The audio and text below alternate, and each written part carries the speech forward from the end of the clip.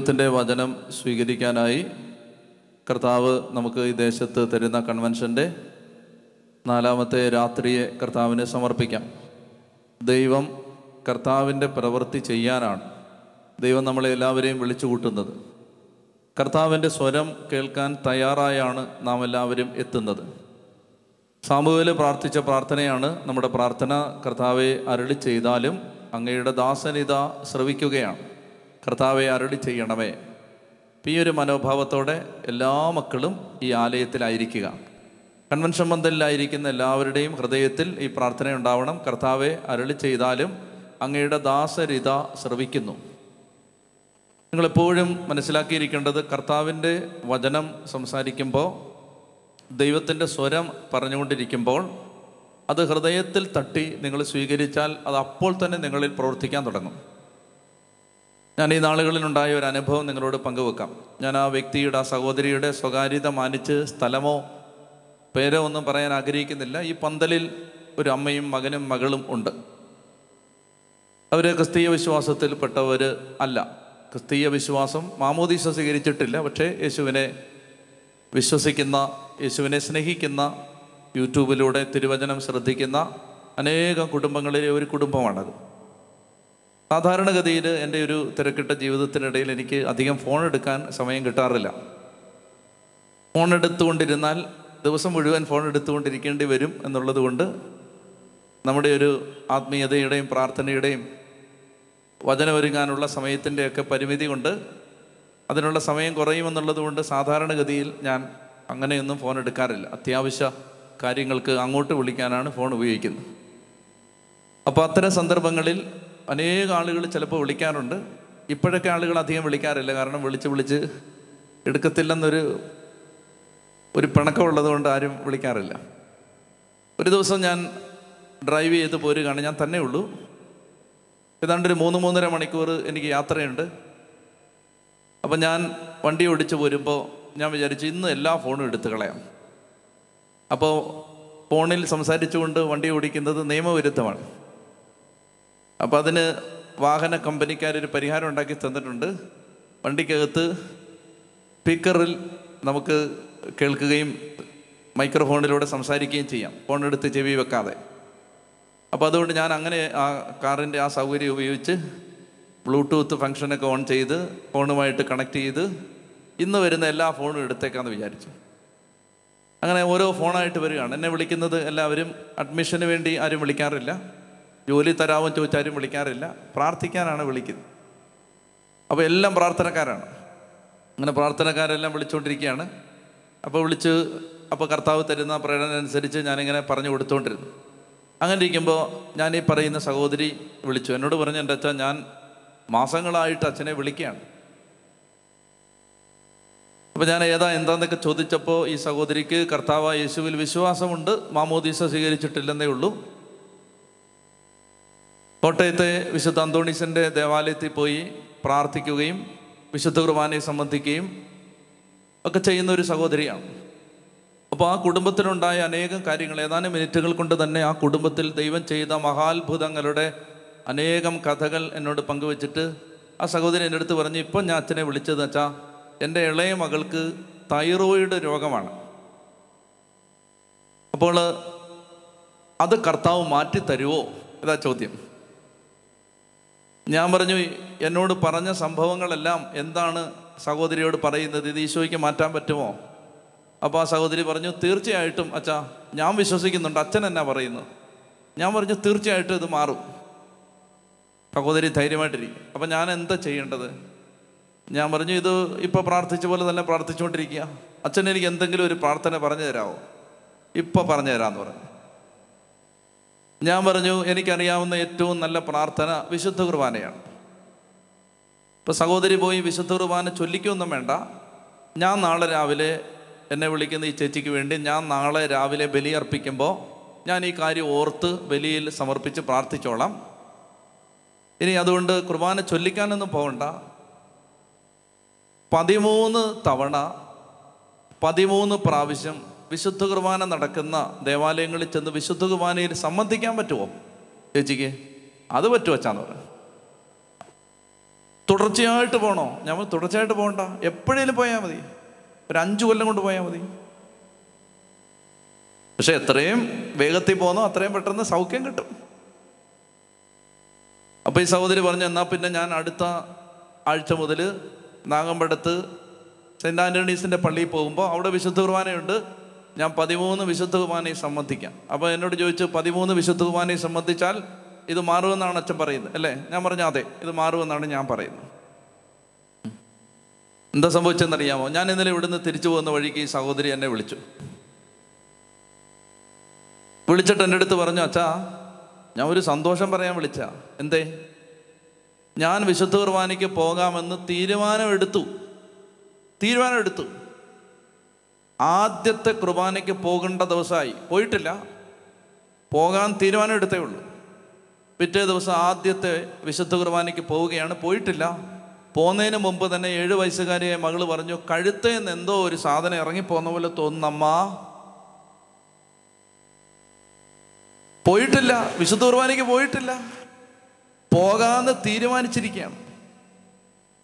തീരുമാനിച്ചിരിക്കുമ്പോൾ തന്നെ ഇളയ കുട്ടി പറയുകയാണ്, കഴുത്തേന്ന് എന്തോ ഒരു കാര്യം ഇറങ്ങിപ്പോയി, എന്തോ ഒരു ഭാരം പോയ പോലെ തോന്നുക. അപ്പോൾ ഈ അമ്മയ്ക്ക് പിടികിട്ടി, നേരത്തെ പല അനുഭവങ്ങളും ഉണ്ടായിട്ടുള്ള അമ്മയാണ്. അതുകൊണ്ട് വേഗം ആശുപത്രിയിലേക്ക് ചെന്ന് ടെസ്റ്റ് ചെയ്യുമ്പോൾ തൈറോയിഡ് നോർമൽ. ചെത്തി പറഞ്ഞേ ഹല്ലേലൂയാ. ഞാൻ പറഞ്ഞു വരുന്നത്, എന്താണ് ഇത് സംഭവിക്കുന്നത്? ഡാനിയേലച്ചൻ കൈവച്ചോ? ഇല്ല. ധ്യാന കേന്ദ്രത്തിൽ വന്നോ? ഇല്ല. ഒന്നും ചെയ്തിട്ടില്ല. എന്താ ചെയ്തേ? ഒരു കാര്യം പറഞ്ഞു കൊടുത്തത്, ഒരു ദൈവിക കാര്യം പറഞ്ഞു കൊടുത്തത്, അത് അതുപോലെ അങ്ങ് സ്വീകരിച്ചു. അവർ ഒറ്റ കാര്യമാണ്. എൻ്റെ അത്ഭുത ശക്തി, കാറിൽ നിന്ന് യാത്ര ചെയ്ത് ആ സഹോദരി വീട്ടിലേക്കൊന്നും പോയിട്ടില്ല, എനിക്കങ്ങനെ ശക്തിയും ഇല്ല. എന്താ ഇവിടെ സംഭവിച്ചത്? ഒരു കാര്യം പറഞ്ഞു കൊടുത്തപ്പോൾ അത് ഹൃദയം തുറന്ന് അങ്ങ് വാങ്ങിച്ചു. അത് വാങ്ങിച്ചപ്പോൾ അതൊരത്ഭുതമായിട്ട് മാറി. ചെത്തി പറഞ്ഞേ ഹല്ലേലൂയാ. അതുകൊണ്ട് ദൈവത്തിൻ്റെ വചനം കേൾക്കാൻ നമ്മൾ ഇരിക്കുമ്പോൾ ഹൃദയം തുറന്നിരിക്കണം. ഇവിടെ സംസാരിക്കുന്ന കാര്യങ്ങളെല്ലാം തന്നെ കർത്താവ് സംസാരിക്കുന്നതാണ്. എന്നോട് നിങ്ങൾ ചോദിച്ചാൽ, അച്ഛാ തൊടുപുഴയിൽ അച്ഛൻ പറഞ്ഞ ഇന്ന കാര്യം, എന്നാ കാര്യം ആർക്കറിയാം? നിങ്ങൾ പറഞ്ഞാൽ വിശ്വസിക്കില്ല. അതായത് ഇവിടെ പറഞ്ഞ കാര്യം, ഇവിടെ സംസാരിച്ച കാര്യം എല്ലാം നമ്മൾ മറന്നുപോകും. കാരണം നമ്മളല്ലല്ലോ കർത്താവല്ലേ സംസാരിക്കുന്നത്. അപ്പോൾ ദൈവം സംസാരിക്കാൻ പോവുകയാണ്. ദൈവവചന ശുശ്രൂഷയിൽ കർത്താവ് സംസാരിക്കാൻ പോകും. ഒരു ജനത്തിന് വേണ്ടി ദൈവം സംസാരിക്കും. അങ്ങനെ ദൈവം സംസാരിക്കുന്ന സമയത്ത് അതങ്ങ് സ്വീകരിക്കണം. അത് സ്വീകരിച്ചാൽ അപ്പോൾ തന്നെ അത് കർത്താവിൻ്റെ കൃപയായി നിങ്ങളുടെ മേൽ ഇറങ്ങി വരും എന്ന് വിശ്വസിക്കുന്നവർ ഉറക്കെ പറയാം ഹല്ലേലൂയാ, ഹല്ലേലൂയാ. അപ്പോൾ അതുകൊണ്ട് ദൈവത്തിൻ്റെ സ്വരമാണിത്, കർത്താവിൻ്റെ സ്വരമാണ്. ദൈവവചന ശുശ്രൂഷകളിൽ നിങ്ങൾ കേട്ടുകൊണ്ടിരിക്കുന്നത് കർത്താവിൻ്റെ സ്വരമാണ്. ദൈവത്തിന് ഈ ജനത്തോട് എന്താണ് പറയാനുള്ളത്? അത് പറയുന്നത്, ദൈവം പറയുന്നത് നിങ്ങൾ കേൾക്കുമ്പോൾ കർത്താവിൻ്റെ ശക്തി നിങ്ങളിൽ വ്യാപരിക്കും. നമ്മൾ ഇന്ന് രാത്രിയിൽ കഴിഞ്ഞ 2 ദിവസങ്ങളിൽ പറഞ്ഞ ചിന്തകളുടെ തുടർച്ചയായി ദൈവത്തിൻ്റെ രാജത്വത്തെക്കുറിച്ച്, ദൈവരാജ്യത്തെക്കുറിച്ച് ചിന്തിക്കുകയാണ്. ദൈവരാജ്യത്തിൻ്റെ അടുത്ത ഘട്ടത്തിലേക്ക് നമ്മൾ പ്രവേശിക്കാൻ പോവുകയാണ്. ദൈവരാജ്യത്തെക്കുറിച്ച് നിങ്ങൾക്ക് വ്യക്തത കിട്ടി എന്ന് ഞാൻ വിചാരിക്കുന്നു. കിട്ടിയോ? ദൈവരാജ്യം എന്താണ്? ദൈവരാജ്യം എന്നാൽ ദൈവത്തിൻ്റെ ഭരണമാണ്. അത് മനസ്സിലായോ? എന്താണ് ദൈവരാജ്യം? How do you define the kingdom of God? Kingdom of God is the rule of God, the government of God. ദൈവം ഭരിക്കുന്ന അവസ്ഥയുടെ പേരാണ് എന്ത്? ദൈവരാജ്യം. ദൈവം ഭരിക്കുന്ന ഒന്നാമത്തെ യൂണിറ്റ് മനുഷ്യൻ്റെ ഹൃദയമാണ്. അപ്പോൾ ഡാനിയേലച്ചൻ്റെ ഹൃദയത്തിൽ ദൈവം ഭരിച്ചു തുടങ്ങുമ്പോൾ, ദൈവം എന്നെ ഭരിച്ചു തുടങ്ങുമ്പോൾ, ദൈവം എന്നെ നിയന്ത്രിച്ചു തുടങ്ങുമ്പോൾ, അല്ലെ എൻ്റെ നിയന്ത്രണത്തിൻ്റെ ചരട് ഞാൻ ദൈവത്തിൻ്റെ കരങ്ങളിൽ ഏൽപ്പിച്ചു തുടങ്ങുമ്പോൾ എന്നിൽ ദൈവരാജ്യം ആഗതമായി. ഒരു കുടുംബം, ആ കുടുംബത്തിൻ്റെ നിയന്ത്രണം ദൈവത്തിൻ്റെ ഭരണത്തിൻ്റെ കരങ്ങളിലേക്ക് ഏൽപ്പിച്ചു കൊടുത്തു കഴിയുമ്പോൾ ആ കുടുംബം ദൈവരാജ്യത്തിൻ്റെ കീഴിലായി. ഇങ്ങനെ ദൈവഭരണത്തിൻ്റെ കീഴിലേക്ക് നമ്മുടെ കുടുംബത്തെ തീറെഴുതി കൊടുത്തൊരു കൂദാശയുണ്ട്. ആ കൂദാശയുടെ പേരാണ് മാമോദീസ. അങ്ങാണ് ഞങ്ങളുടെ കുടുംബത്തിൻ്റെ രാജാവെന്നും അങ്ങാണ് ഞങ്ങളുടെ ദൈവമെന്നും ഇന്നു മുതൽ ഞങ്ങളുടെ കുടുംബത്തെയും ജീവിതത്തെയും നിയന്ത്രിക്കാൻ പോകുന്നത് അവിടുന്നാണെന്നും നമ്മൾ നമ്മുടെ ജീവിതത്തെ വിശ്വസ്തയോടെ ദൈവത്തിൻ്റെ സുദൃഢമായ കരങ്ങളിലേക്ക് ഏൽപ്പിച്ചു കൊടുത്ത കൂദാശയുടെ പേരാണ് മാമോദീസ. അങ്ങനെ മാമോദീസ എന്ന കൂദാശ സ്വീകരിച്ച് തിരുസഭയുടെ അംഗങ്ങളായി മാറിയവർ ദൈവരാജ്യത്തിലേക്ക് പ്രവേശിച്ച് കഴിയുന്നു. ദൈവരാജ്യ പ്രവേശനം അവർ നടക്കുകയാണ്. അപ്പോൾ എന്താണ് ദൈവരാജ്യം? ദൈവരാജ്യത്തിൻ്റെ നിർവചനം എന്താണ്? ദൈവരാജ്യം സമം ദൈവം ഭരിക്കുന്ന അവസ്ഥ, ദൈവഭരണം. ദൈവരാജ്യം സമം ദൈവഭരണം. അതിനെക്കുറിച്ച് നമ്മൾ വീണ്ടും ചിന്തിച്ചത്, ദൈവരാജ്യം എന്ന് പറഞ്ഞാൽ ദൈവത്തെ രാജാവായി ഹൃദയത്തിൽ പൂജിക്കുന്ന സാഹചര്യത്തിൻ്റെ പേരാണ് ദൈവരാജ്യം. അതായത് എൻ്റെ ജീവിതത്തിൻ്റെ രാജാവ് ദൈവമാണെന്ന് നാം ദൈവത്തിൻ്റെ കയ്യിലേക്ക് നമ്മുടെ ജീവിതത്തിൻ്റെ നിയന്ത്രണം ഏൽപ്പിച്ചു കൊടുക്കുന്നതാണ്. ദൈവത്തെ രാജാവായി ഹൃദയത്തിൽ പൂജിക്കുന്നതാണ് ദൈവരാജ്യം. കർത്താവാണ് പിന്നെ നിയന്ത്രണം ഏറ്റെടുക്കാൻ തുടങ്ങുന്നത്. എല്ലാ കാര്യങ്ങളെയും പിന്നീട് ദൈവമാണ് നിയന്ത്രിക്കാൻ തുടങ്ങുന്നത്. എല്ലാ കാര്യത്തിലും കർത്താവിൻ്റെ ശ്രദ്ധ കടന്നു വരികയാണ്. ഇന്ന് എൻ്റെ ഒരു സഹോദരൻ എന്നോടൊരു അനുഭവം പങ്കുവച്ചു. അദ്ദേഹം പറഞ്ഞത്, അദ്ദേഹം താമസിക്കുന്ന സ്ഥലത്ത്, വിദേശ രാജ്യത്ത്, ഈ നാട്ടിൽ അടുക്കളപ്പണി ചെയ്തും വീടുകളിൽ പോയി ജോലി ചെയ്തും അതുപോലെ ശുശ്രൂഷാ കേന്ദ്രങ്ങളിലൊക്കെ പോയി തൂത്തുവാരുക, തറ തുടയ്ക്കുക തുടങ്ങിയ ജോലിയൊക്കെ ചെയ്ത് കഷ്ടപ്പെട്ട ഒരമ്മ തൻ്റെ മകളെ പഠിപ്പിച്ച് നേഴ്സാക്കി. ദൈവത്തിൻ്റെ കാരുണ്യം കൊണ്ട് ആ മകൾക്ക് വിദേശ രാജ്യത്ത് എത്തിച്ചേരാൻ പറ്റി. പക്ഷേ അവളുടെ ഇപ്പോഴത്തെ കിട്ടിയ ജോലി അനുസരിച്ച് അവൾക്ക് ഏതാണ്ട് ഒരു 6 മാസത്തേക്ക് താമസ സൗകര്യം, 3 മാസത്തേക്കോ മറ്റോ താമസ സൗകര്യം ഇല്ല. അപ്പോൾ ഒരു സുഹൃത്ത് ഈ സഹോദരനെ വിളിച്ചിട്ട് പറഞ്ഞു, ഈ പാവപ്പെട്ട ഒരമ്മ തൻ്റെ മകളെ പഠിപ്പിച്ച് നേഴ്സാക്കി, ഇവിടെ ജോലിയൊക്കെ കിട്ടി, പക്ഷെ താമസ സൗകര്യമില്ല, ഒരുപാട് പണം കൊടുത്ത് അക്കോമഡേഷൻ ക്രമീകരിക്കാൻ പറ്റുന്ന അവസ്ഥയിലല്ല ഈ മകള്. അതുകൊണ്ട് ഒരു താമസ സൗകര്യം എവിടെയെങ്കിലും ഏതെങ്കിലും വീട്ടിൽ ഒന്ന് തരപ്പെടുത്തി കൊടുക്കാവോ?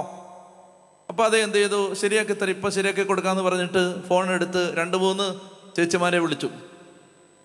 2-3 ചേച്ചിമാരെ വിളിച്ചപ്പോൾ അവർ പറഞ്ഞു, സാരമില്ല ബ്രദറെ, ഇത് ശരിയാക്കി തരാമെന്ന് പറഞ്ഞു, ഞങ്ങളുടെ വീട്ടിൽ താമസിപ്പിക്കാം. അപ്പോൾ മറ്റുള്ളവർ താമസ സൗകര്യം കൊടുക്കാമെന്ന് പറഞ്ഞപ്പോൾ ഇദ്ദേഹത്തിന് ഫോൺ കട്ട് ചെയ്ത് കഴിഞ്ഞപ്പോൾ മുതൽ ഒരു മനോഭാരം വരികയാണ്, ഒരു കുറ്റബോധം വരികയാണ്. സത്യത്തിൽ എന്നോടല്ലേ ചോദിച്ചത്, അപ്പം ഞാൻ വേറൊരാളോട് ചോദിക്കേണ്ട ആവശ്യമുണ്ടോ? എന്നോടല്ലേ ചോദിച്ചത് ഒരു താമസ സൗകര്യം കൊടുക്കാമോ? അപ്പം ഞാനത് ഉടനെ വേറെ ക്രമീകരിക്കേണ്ട ആവശ്യമുണ്ടോ എന്ന ഒരു മനസാക്ഷിക്കുത്തുണ്ടായപ്പോൾ അദ്ദേഹത്തിൻ്റെ ജീവിത പങ്കാളിയോട് പറഞ്ഞു, നമുക്ക് ഈ വീട്ടിൽ താമസിപ്പിച്ചാലോ? അപ്പോൾ ജീവിത പങ്കാളി അദ്ദേഹത്തോട് പറഞ്ഞു, അങ്ങനെ തന്നെ ചെയ്യാം, നമുക്ക് 3 ബെഡ്റൂം ഉണ്ടല്ലോ, നമുക്ക് ഒരു ബെഡ്റൂം ആ കുട്ടിക്ക് കൊടുക്കാം, അവൾ താമസിക്കട്ടെ, പാവപ്പെട്ട കുട്ടിയല്ലേ.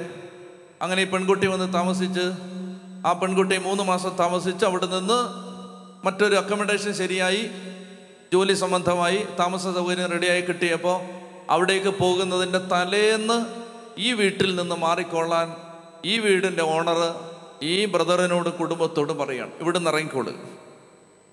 ഒരാൾക്കൊരു അക്കോമഡേഷൻ കൊടുത്ത് ആ ആള് വേറൊരു സ്ഥലത്തേക്ക് മാറിപ്പോകുന്നതിൻ്റെ തലേന്ന് ഇവരുടെ കടപ്പാടം നഷ്ടപ്പെട്ടു. ഇപ്പോൾ വളരെ വിഷമിച്ചു, ദൈവമേ ഈ സാധനം എല്ലാം പറക്കി ഇനി പെട്ടെന്ന്. അപ്പോൾ ഒരു 6 മണിക്കൂർ ഇദ്ദേഹം ഇൻ്റർനെറ്റിൻ്റെ മുമ്പിലിരുന്ന് വാടകയ്ക്ക് വീട് കൊടുക്കുന്ന സ്ഥലങ്ങൾ അന്വേഷിച്ച് പോകുമ്പോൾ ലക്ഷക്കണക്കിന് രൂപ കൊടുത്താലേ വീടുകൾ കിട്ടൂ എന്നൊരവസ്ഥയിലാണ് വീടുകളുടെ എല്ലാ അവസ്ഥ. വീടുകളുടെ എല്ലാ ഇപ്പോഴത്തെ നിലവിലെ സാഹചര്യം ഒന്നും ചെയ്യാൻ പറ്റാതെ വളരെ വിഷമിച്ചിരുന്ന അവസ്ഥയിലാണ്, വളരെ പ്രയാസപ്പെട്ടിരുന്ന സമയത്താണ് അദ്ദേഹത്തിൻ്റെ മനസ്സിലേക്ക് പെട്ടെന്ന് ദൈവത്തിൻ്റെ വചനം വന്നു. ജെറമിയ 33:3, നീ എന്നെ വിളിക്കുക, ഞാൻ നിനക്ക് ഉത്തരം തരാം. ഞാൻ ഇന്നലെ പറഞ്ഞില്ലേ, നിങ്ങളുടെ കുഞ്ഞുങ്ങളെ സ്കൂളിൽ വിട്ടത് ആരോട് ചോദിച്ചിട്ടാണ്? ഈ കോളേജിൽ അഡ്മിഷൻ എടുത്തത് ആരോട് ചോദിച്ചിട്ടാണ്? നിങ്ങൾ ഈ ജോലി തിരഞ്ഞെടുത്തത് ആരോട് ചോദിച്ചിട്ടാണ്? ഈ ബിസിനസ് ആരംഭിച്ചത് ആരോട് ചോദിച്ചിട്ടാണ്? 99.9% ചോദ്യങ്ങൾക്കും കിട്ടുന്ന ഉത്തരം അങ്ങനെ ആരോട് ചോദിച്ചിട്ടില്ല. ഞങ്ങൾക്ക് അങ്ങനെ ചെയ്യാൻ തോന്നി, ഞങ്ങളങ്ങനെ ചെയ്തു. ജീവിതത്തിൻ്റെ നിയന്ത്രണം ഭൂരിപക്ഷം സന്ദർഭങ്ങളിലും നമ്മൾ സ്വയം ഏറ്റെടുക്കുന്ന സാഹചര്യമാണ് നമ്മുടെ മുമ്പിലുള്ളത്.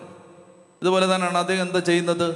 അദ്ദേഹം ദൈവത്തെ വിളിക്കുന്നതിന് പകരം ബാക്കി സകല മനുഷ്യരെയും വിളിച്ചു. 6 മണിക്കൂർ 6 മണിക്കൂർ കൊണ്ട് സകലരെയും വിളിച്ച് സകല ബാന്ധവങ്ങളും പുനഃപരിശോധിച്ച് സകല ബന്ധങ്ങളും വീണ്ടും ഉറപ്പിച്ച് എല്ലാവരോടും ചോദിച്ചു കഴിയുമ്പോഴും ആർക്കും ഒരു സഹായം ചെയ്തു കൊടുക്കാൻ പറ്റുന്നില്ല. ആ അവസ്ഥയിൽ പെട്ടെന്ന് മനസ്സിലേക്ക് ദൈവത്തിന്റെ വചനം വരികയാണ്. ജെറമയ്യ 33:3, നീ എന്നെ വിളിക്കുക, ഞാൻ നിനക്ക് ഉത്തരം തരും. നീ എന്നെ വിളിക്ക്, ഞാൻ നിനക്ക് ഉത്തരം തരും. പെട്ടെന്ന് ഒരു മനസ്സിൽ ഭാരം വന്നിട്ട് നേരെ പോയി പ്രാർത്ഥനാ മുറിയിലേക്ക് ചെന്ന് മുറ്റമേ നിന്ന് 2-2.5 മണിക്കൂർ വാവിട്ട് കരഞ്ഞു. ദൈവമേ, എന്നാലും ഞാൻ നിന്നെ വിളിച്ചില്ലല്ലോ, നിന്നെ വിളിച്ചില്ലല്ലോ, നിന്നെ വിളിച്ചില്ലല്ലോ.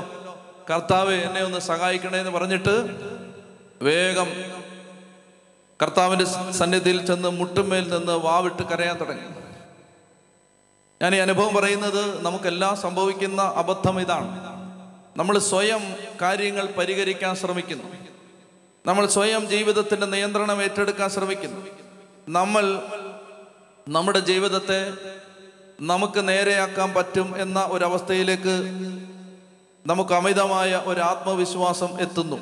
ചൊല്ലി പറഞ്ഞേ ഹല്ലേലൂയാ, ചൊല്ലി പറഞ്ഞേ ഹല്ലേലൂയാ, അതിരം തുറന്ന് ഹല്ലേലൂയാ, ഹല്ലേലൂയാ, ഹല്ലേലൂയാ, ഹല്ലേലൂയാ, ഹല്ലേലൂയാ. പ്രിയപ്പെട്ട സഹോദരങ്ങളെ, അങ്ങനെ കർത്താവിൻ്റെ സന്നിധിയിലിരുന്ന് നിലവിളിച്ച് കരഞ്ഞ് പ്രാർത്ഥിക്കുന്ന സമയത്താണ് അദ്ദേഹത്തിന് വചനം കിട്ടുന്നു.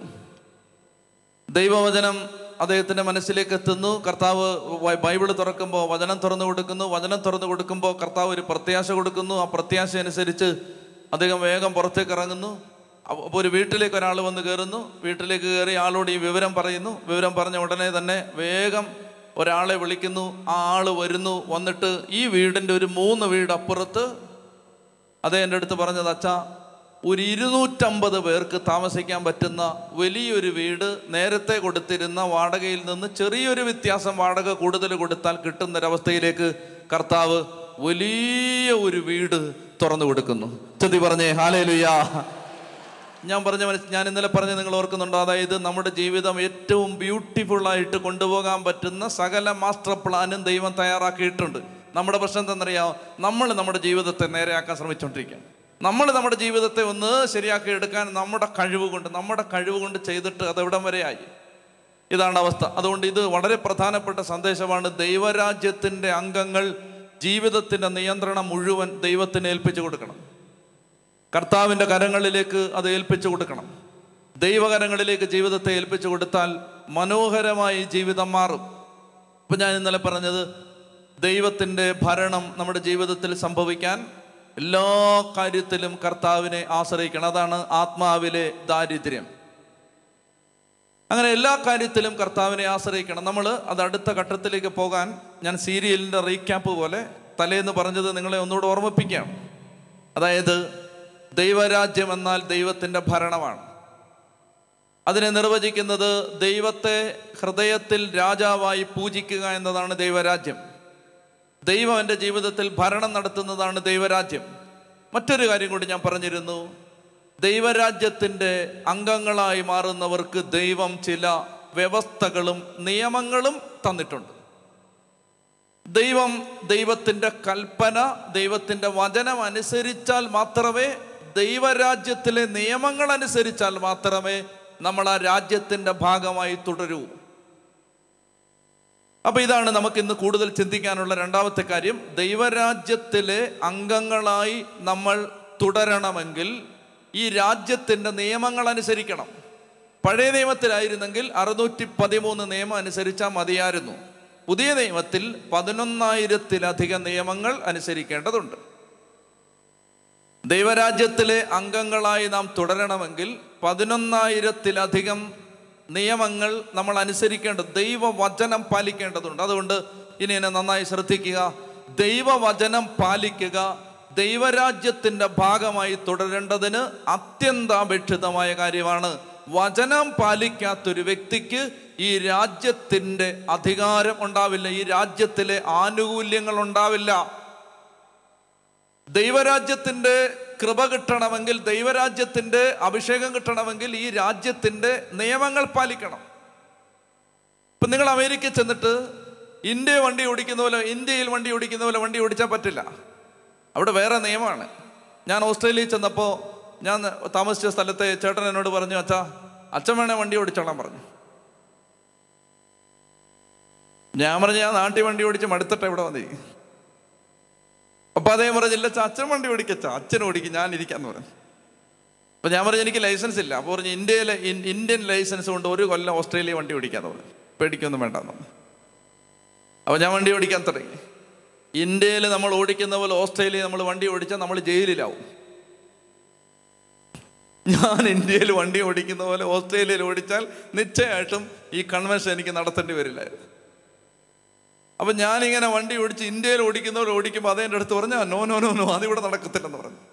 അച്ഛൻ ഇത്രയും വണ്ടി ആ മുമ്പിൽ പോകുന്ന വണ്ടിയോട് ഇത്രയും അടുത്ത് പോകുന്ന എന്തിനാ? ഞാൻ പറഞ്ഞു, അങ്ങനാണെങ്കിലേ കുത്തിക്കയറ്റാൻ പറ്റൂ നമ്മുടെ നാട്ടിൽ. അപ്പം അതേൻ്റെ അടുത്ത് പറയണം, അങ്ങനെ പോകാൻ പാടില്ല അച്ഛാ, ആ വണ്ടിയിൽ നിന്ന് നിശ്ചിതമായ അകലത്തിലേ നമ്മുടെ വണ്ടി പോകാൻ പാടുള്ളൂ. അങ്ങനെ നിയമമുണ്ടോ?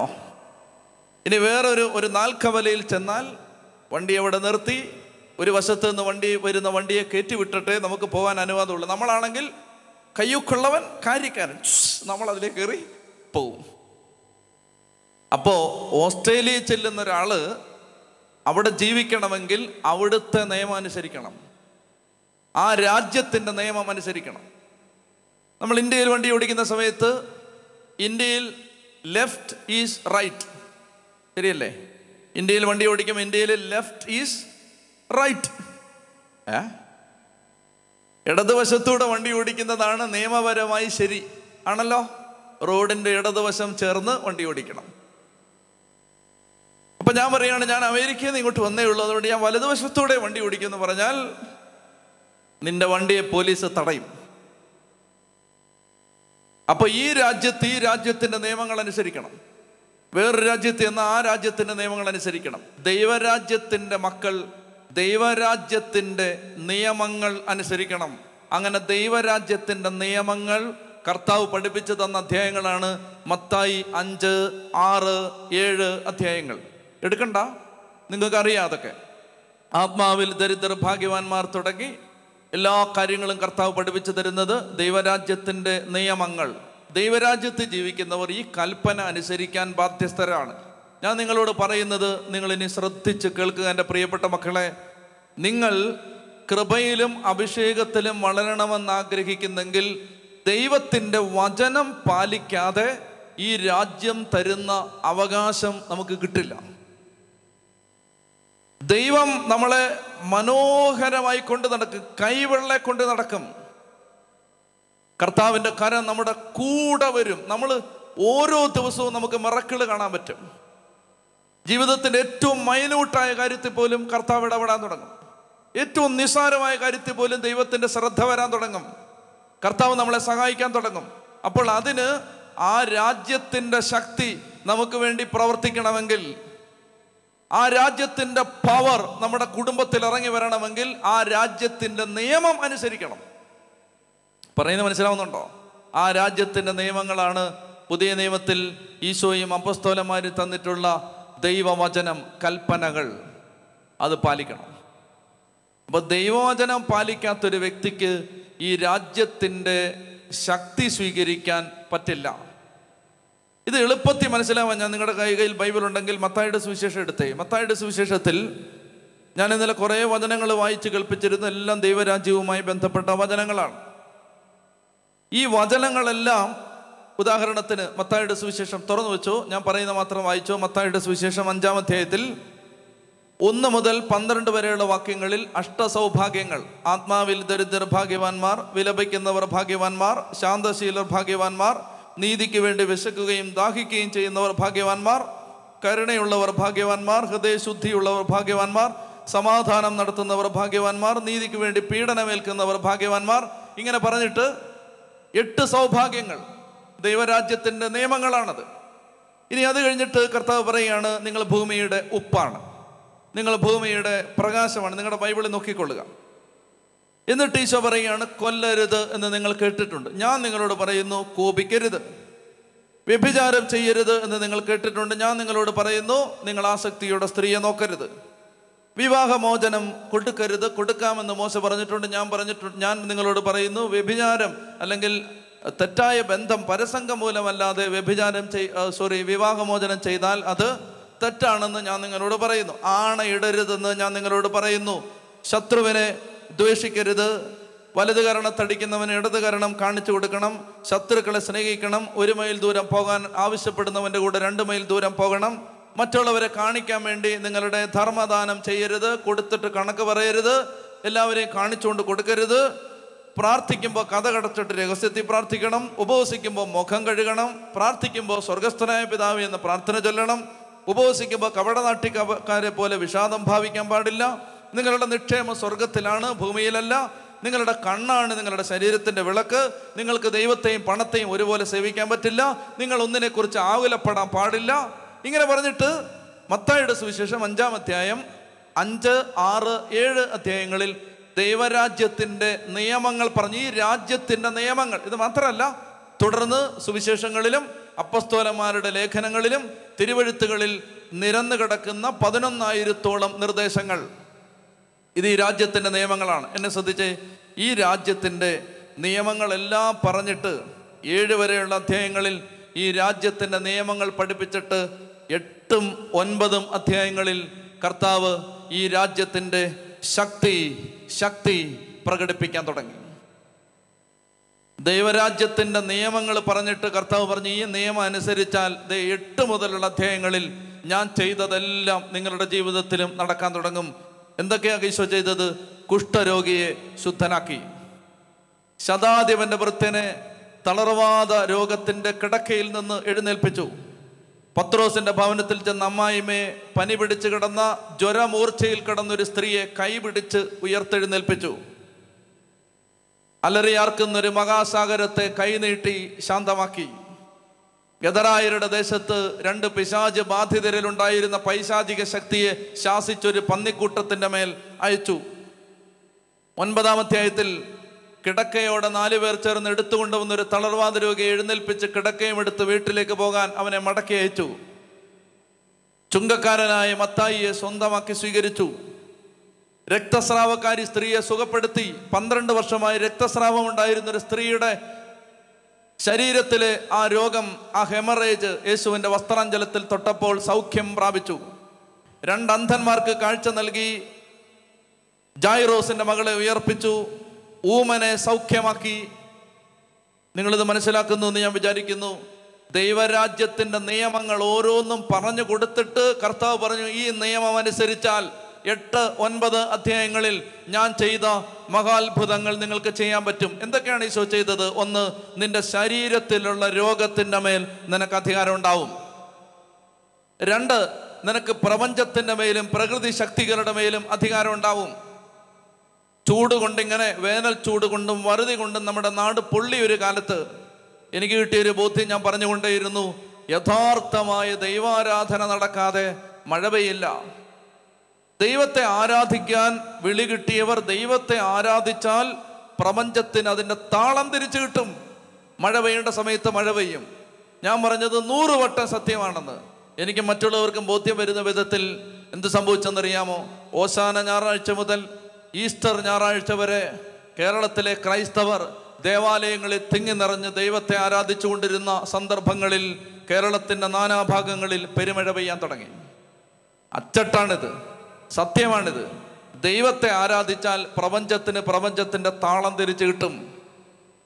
ക്രിസ്തുവിനെ രാജാവായ ഹൃദയത്തിൽ സ്വീകരിച്ചാൽ പ്രകൃതി ശക്തികളുടെ മേൽ ദൈവമക്കൾക്ക് അധികാരം ഉണ്ടാവും. ചൊല്ലി പറഞ്ഞേ ഹല്ലേലൂയാ, ചൊല്ലി പറഞ്ഞേ ഹല്ലേലൂയാ. അപ്പൊ ശരീരത്തിൻ്റെ മേൽ ഒരു അധികാരം ഉണ്ടാവും, പൈശാചിക ശക്തികളുടെ മേൽ അധികാരം ഉണ്ടാവും, രോഗപീഠകളുടെ മേൽ അധികാരം ഉണ്ടാവും. അതുപോലെ തന്നെ പൈശാചിക ശക്തികളുടെ മേൽ അധികാരം ഉണ്ടാവും, പ്രകൃതിയുടെ മേലും പ്രപഞ്ച ശക്തികളുടെ മേൽ അധികാരം ഉണ്ടാവും. ഇതാണ് കർത്താവ് പറയുന്നത്. അതായത് നമ്മുടെ കുടുംബത്തിൽ ദൈവവചനം പാലിക്കാൻ പരിശ്രമിച്ചാൽ ഈ ദൈവരാജ്യത്തിൻ്റെ പവർ നിങ്ങളുടെ വീട്ടിലേക്ക് വരും. അപ്പൊ നിങ്ങളുടെ കുഞ്ഞിനെ പിശാച് തട്ടിയെടുത്ത് കൊണ്ടുപോകാൻ തുടങ്ങുമ്പോൾ അപ്പൻ നേരെ നിന്നിട്ട് സാത്താനെ നിന്നെ ഞാൻ ശാസിക്കുന്നു എന്ന് പറഞ്ഞാൽ ആ സാത്താൻ പുറത്തു പോകും. കാരണം വചനം അനുസരിക്കുന്ന ഒരു അപ്പനാണെങ്കിൽ ആ അപ്പനിൽ ദൈവരാജ്യത്തിൻ്റെ പവർ ഉണ്ടാവും. അതുണ്ടാവും. ദൈവവചനം പാലിക്കാത്തൊരപ്പനിൽ ദൈവരാജ്യത്തിൻ്റെ ശക്തിയില്ല, സാത്താന്റെ രാജ്യത്തിൻ്റെ ശക്തിയേ ഉള്ളൂ. ആ അപ്പൻ എത്ര ഉപദേശിച്ചാലും മക്കൾക്ക് മനസ്സാന്തരം വരില്ല. ഹൃദയം തുറന്ന് പറഞ്ഞേ ഹല്ലേലൂയാ. ചൊല്ലി പറഞ്ഞേ ഹല്ലേലൂയാ.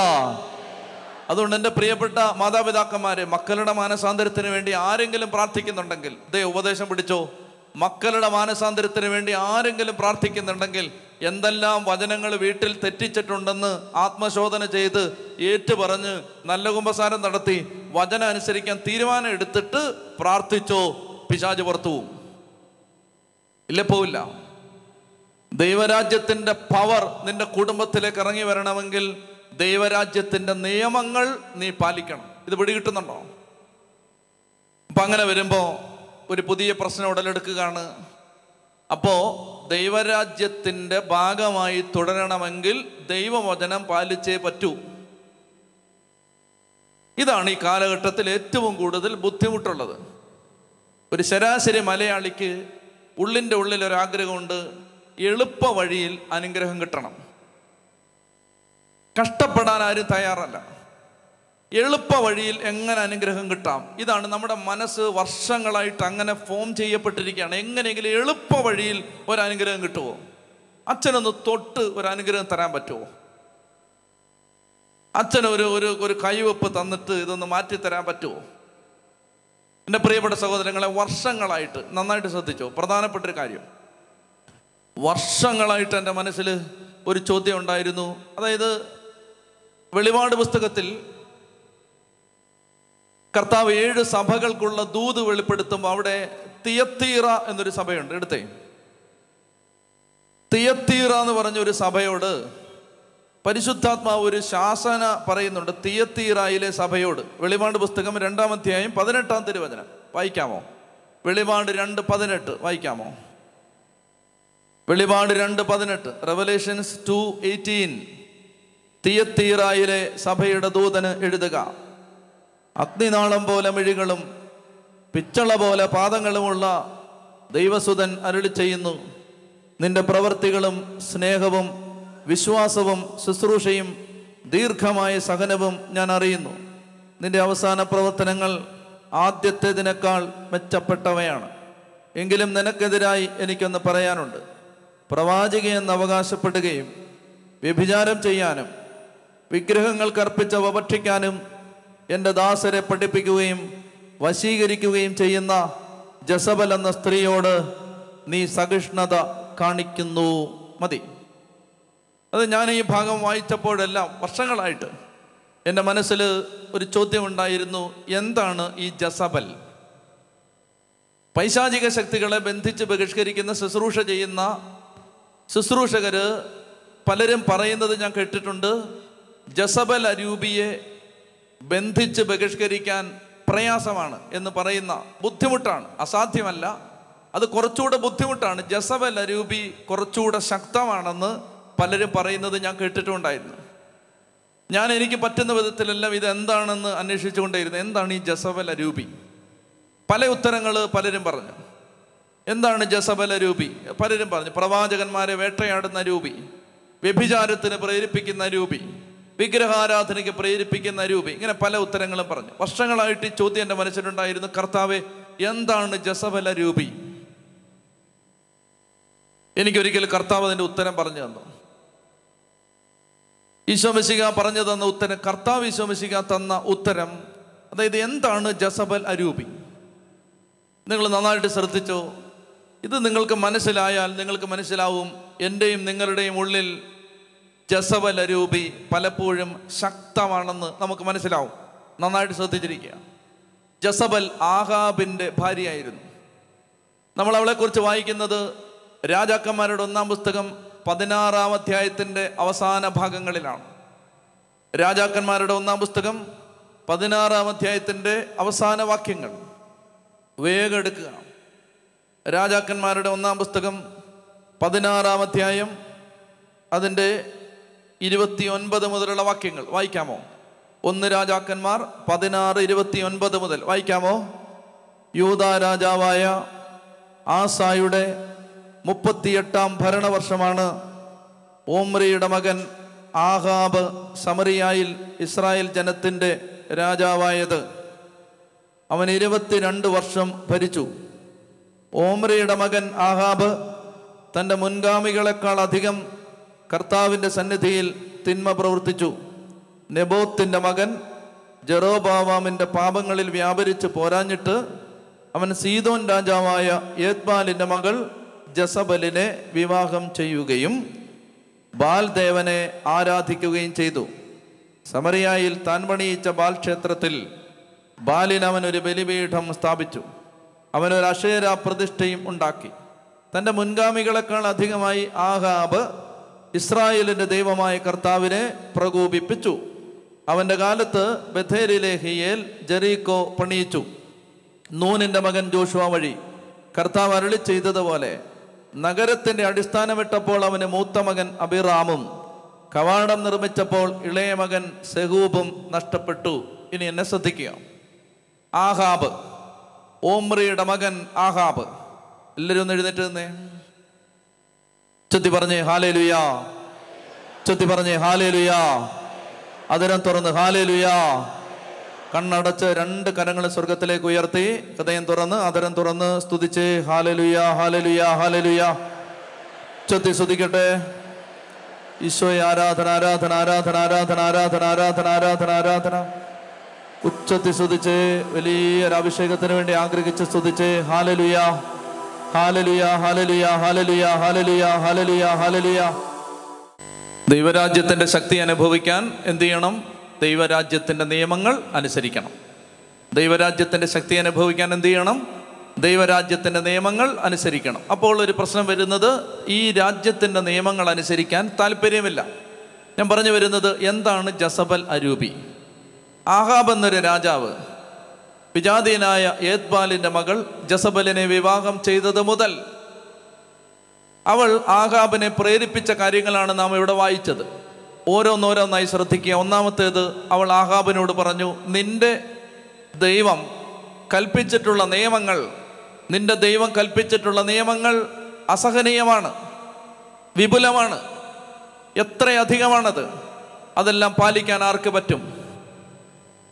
അപ്പോൾ ആ കാലഘട്ടത്തിൽ മഴ പെയ്യാതെ, മഞ്ഞ് പെയ്യാതെ, ഭൂമി വരണ്ടുണങ്ങി ഊഷരമായി പോയ ആ ഭൂമിയിൽ ക്ഷാമം വർദ്ധിച്ച കാലാവസ്ഥ പ്രതികൂലമായി നിന്ന ആ സാഹചര്യത്തിൽ ഈ യത്ബാലിൻ്റെ മകൾ ജസബൽ ആഹാബിനോട് പറഞ്ഞു, നീ നിന്റെ ദൈവത്തെ പ്രസാദിപ്പിക്കണമെങ്കിൽ ആ ദൈവത്തിൻ്റെ കൽപ്പനകളെല്ലാം അനുസരിക്കണം.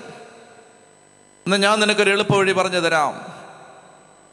മഴ പെയ്യാൻ മഴ അയക്കുന്ന ദേവനുണ്ട്. ആ ദേവന്റെ പേരാണ് ബാൽ.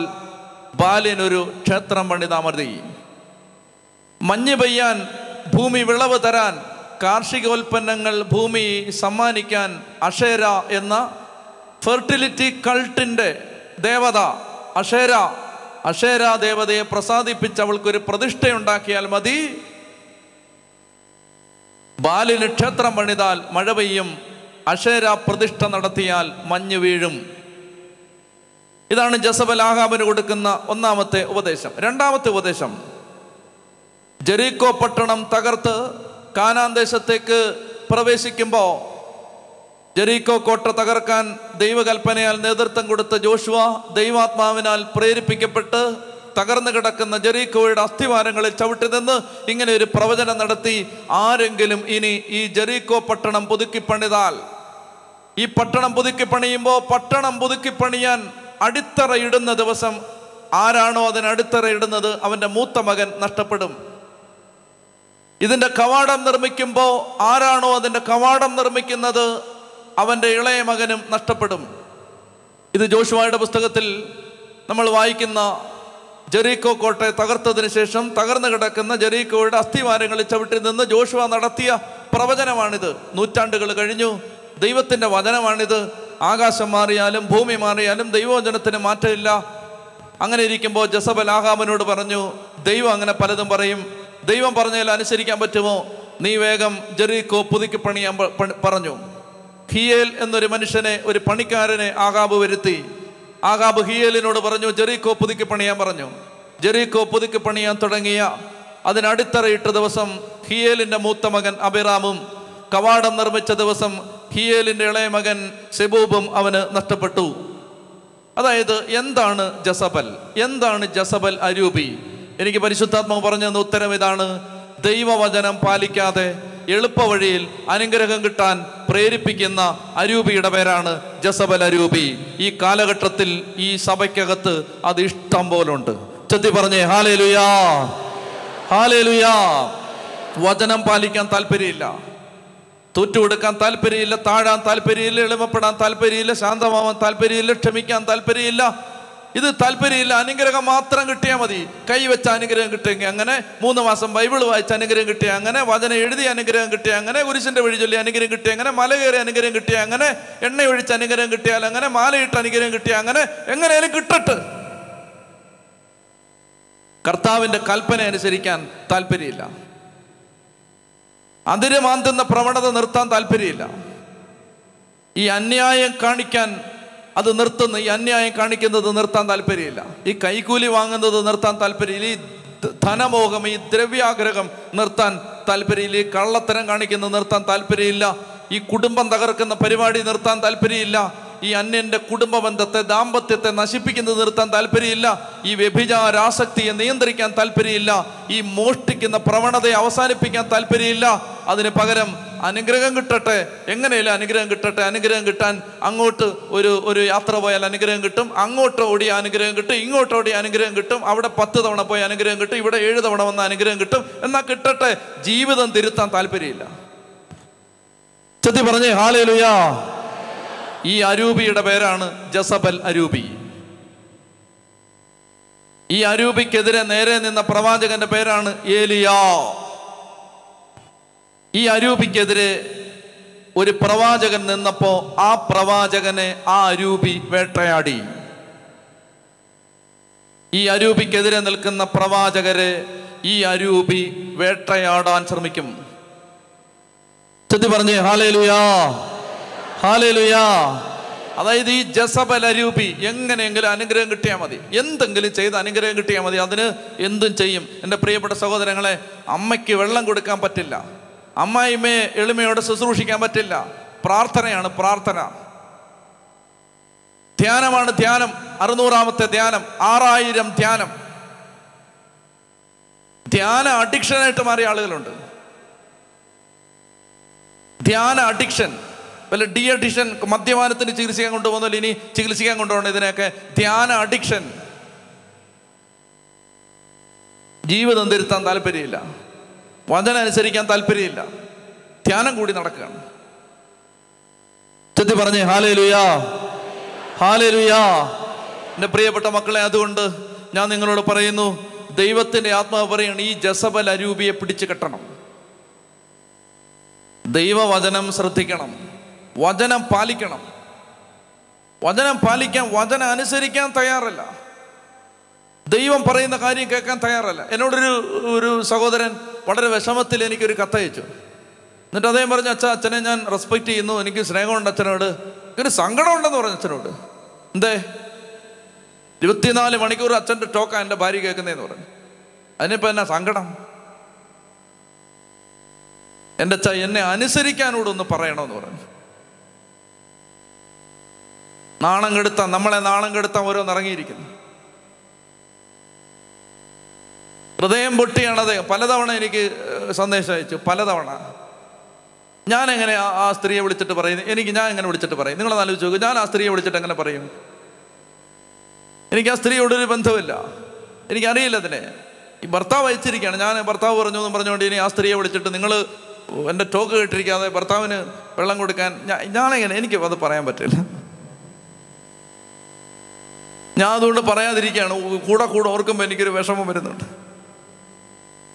ഇത് ഇവിടുന്ന് എങ്ങാണ്ടൊരു വേദന കയറി വരുന്നുണ്ട്. അത് നിങ്ങളൊന്ന് ആലോചിച്ചു. എൻ്റെ പൊന്ന് ചേച്ചി, നീ ടോക്ക് കേട്ടില്ലേലും വേണ്ടില്ല, നീ ആ ചാനൽ അങ്ങ് സബ്സ്ക്രൈബ് ചെയ്ത് അൺസബ്സ്ക്രൈബ് ചെയ്യ കേട്ടോ. നീ കേൾക്കരുത്. നീ ആ കെട്ടിയവന് ഇച്ചിരി വെള്ളം കൊടു. നീ മക്കളെ നേരാമണ്ണം ഒന്ന് നോക്ക്. എൻ്റെ ഭാര്യയ്ക്ക് ഇച്ചിരി സ്നേഹം കൊടുക്ക്. അമ്മയ്ക്ക് അപ്പന് ഇച്ചിരി ബഹുമാനം കൊടുക്ക്. അത് കൊടുത്തിട്ട് നീ ഇതിൻ്റെ എല്ലാം പുറകെ നടക്ക. എൻ്റെ പ്രിയപ്പെട്ട സഹോദരങ്ങളെ, ദൈവവചനം പാലിക്കാൻ തയ്യാറല്ലാതെ ദൈവവചനം പാലിക്കാൻ തയ്യാറല്ലാതെ അനുഗ്രഹം തേടി നടക്കാൻ പ്രേരിപ്പിക്കുന്ന അരൂപിയുടെ പേരാണ് ജസബൽ അരൂപി.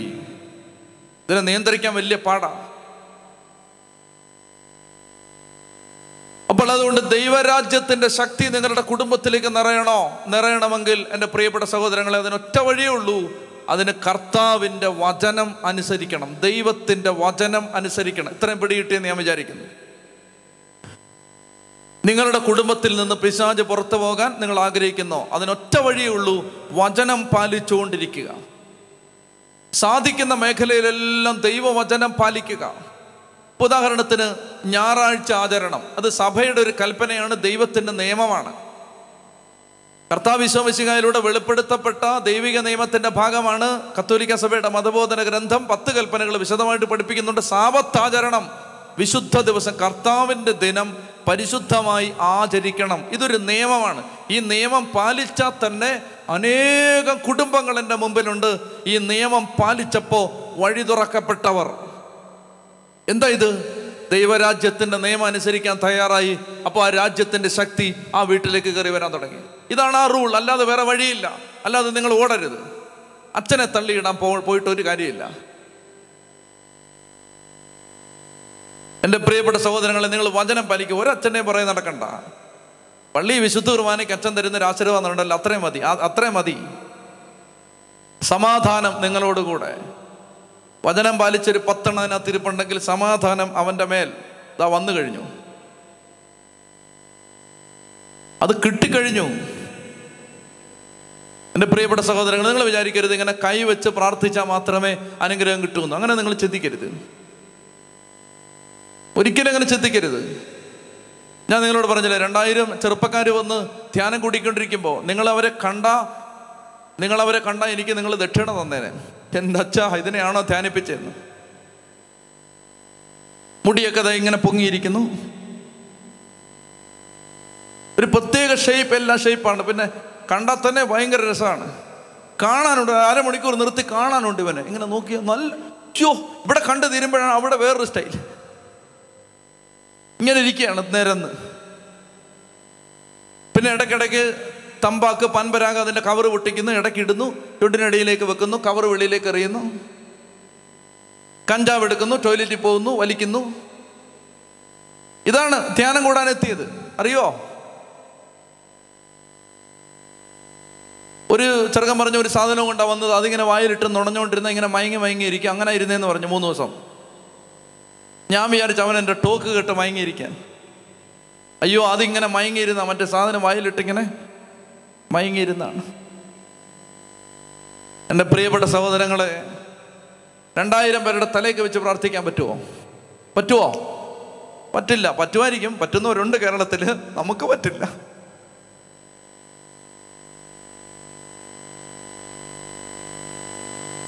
എന്ത് ചെയ്യാൻ പറ്റും? ഞാൻ ഈ മക്കളെ കുമ്പസാരിക്കും. നീ എല്ലാം കഞ്ചാവാണെങ്കിലും കള്ളാണെങ്കിലും വ്യഭിചാരത്തിൽ നിന്നാണെങ്കിലും ദുരാശ എവിടെ നിന്ന് വന്നാലും പോയി കുമ്പസാരിക്കും. ആദ്യത്തെ ദിവസം കുമ്പസാരം തീർന്നില്ല, 70 അച്ഛന്മാരിരുന്നിട്ട് തീർന്നില്ല. 2ാമത്തെ ദിവസവും കുമ്പസാരം വെച്ചു. പിന്നെ അടുത്ത ദിവസം വീണ്ടും വരികയാണ് ആരാധന. ഓരോ ആരാധന കഴിയുമ്പോഴും ഓടി വരും, അച്ഛാ എപ്പോൾ കുമ്പസാരിക്കണം. ഇത് അവനെ അടുത്ത അച്ഛൻ്റെ അടുത്തേക്ക് വിടും. ഇങ്ങനായിരുന്നു. കൈവച്ചത് പ്രാർത്ഥിക്കേണ്ട ആവശ്യം, ഞാൻ പറയാം, ആവശ്യമില്ലെന്നല്ല, അത് വേണ്ടെന്നൊന്നുമല്ല.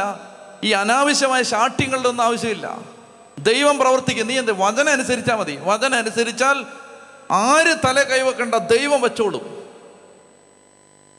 വചനം അനുസരിക്കണം. ഇതൊന്നും വേണ്ടെന്നല്ല ഞാൻ പറയുന്നത്, മറിച്ച് അതിനുവേണ്ടി ഒത്തിരി പിടിവാശിയൊന്നും വേണ്ട. ആരാധനയുടെ സമയത്ത് ഞങ്ങൾ ഇന്ന് ചങ്ക് പൊട്ടി പ്രാർത്ഥിച്ച്, കർത്താവേ നിന്റെ ശക്തി ഈ മക്കളുടെ മേൽ വരണേ എന്ന് പറയുമ്പോൾ നോക്കുമ്പോൾ ആചാന ബാഹുക്കളായി നിന്നവന്മാർ തെറിച്ചു പോകുന്നു. തെറിച്ച് കൈവെക്കണോ? വേണോ? ആരും കൈവെക്കണ്ട, ദൈവം കൈവച്ചോളൂ. ആൾത്താരെ നിറങ്ങിയിട്ട് ഈശോ ചെന്നിട്ട് ഒറ്റ അടിയടിക്കും, അവൻ തെറിച്ച് ഭിത്തയിലടിച്ച് താഴെ കിടക്കും.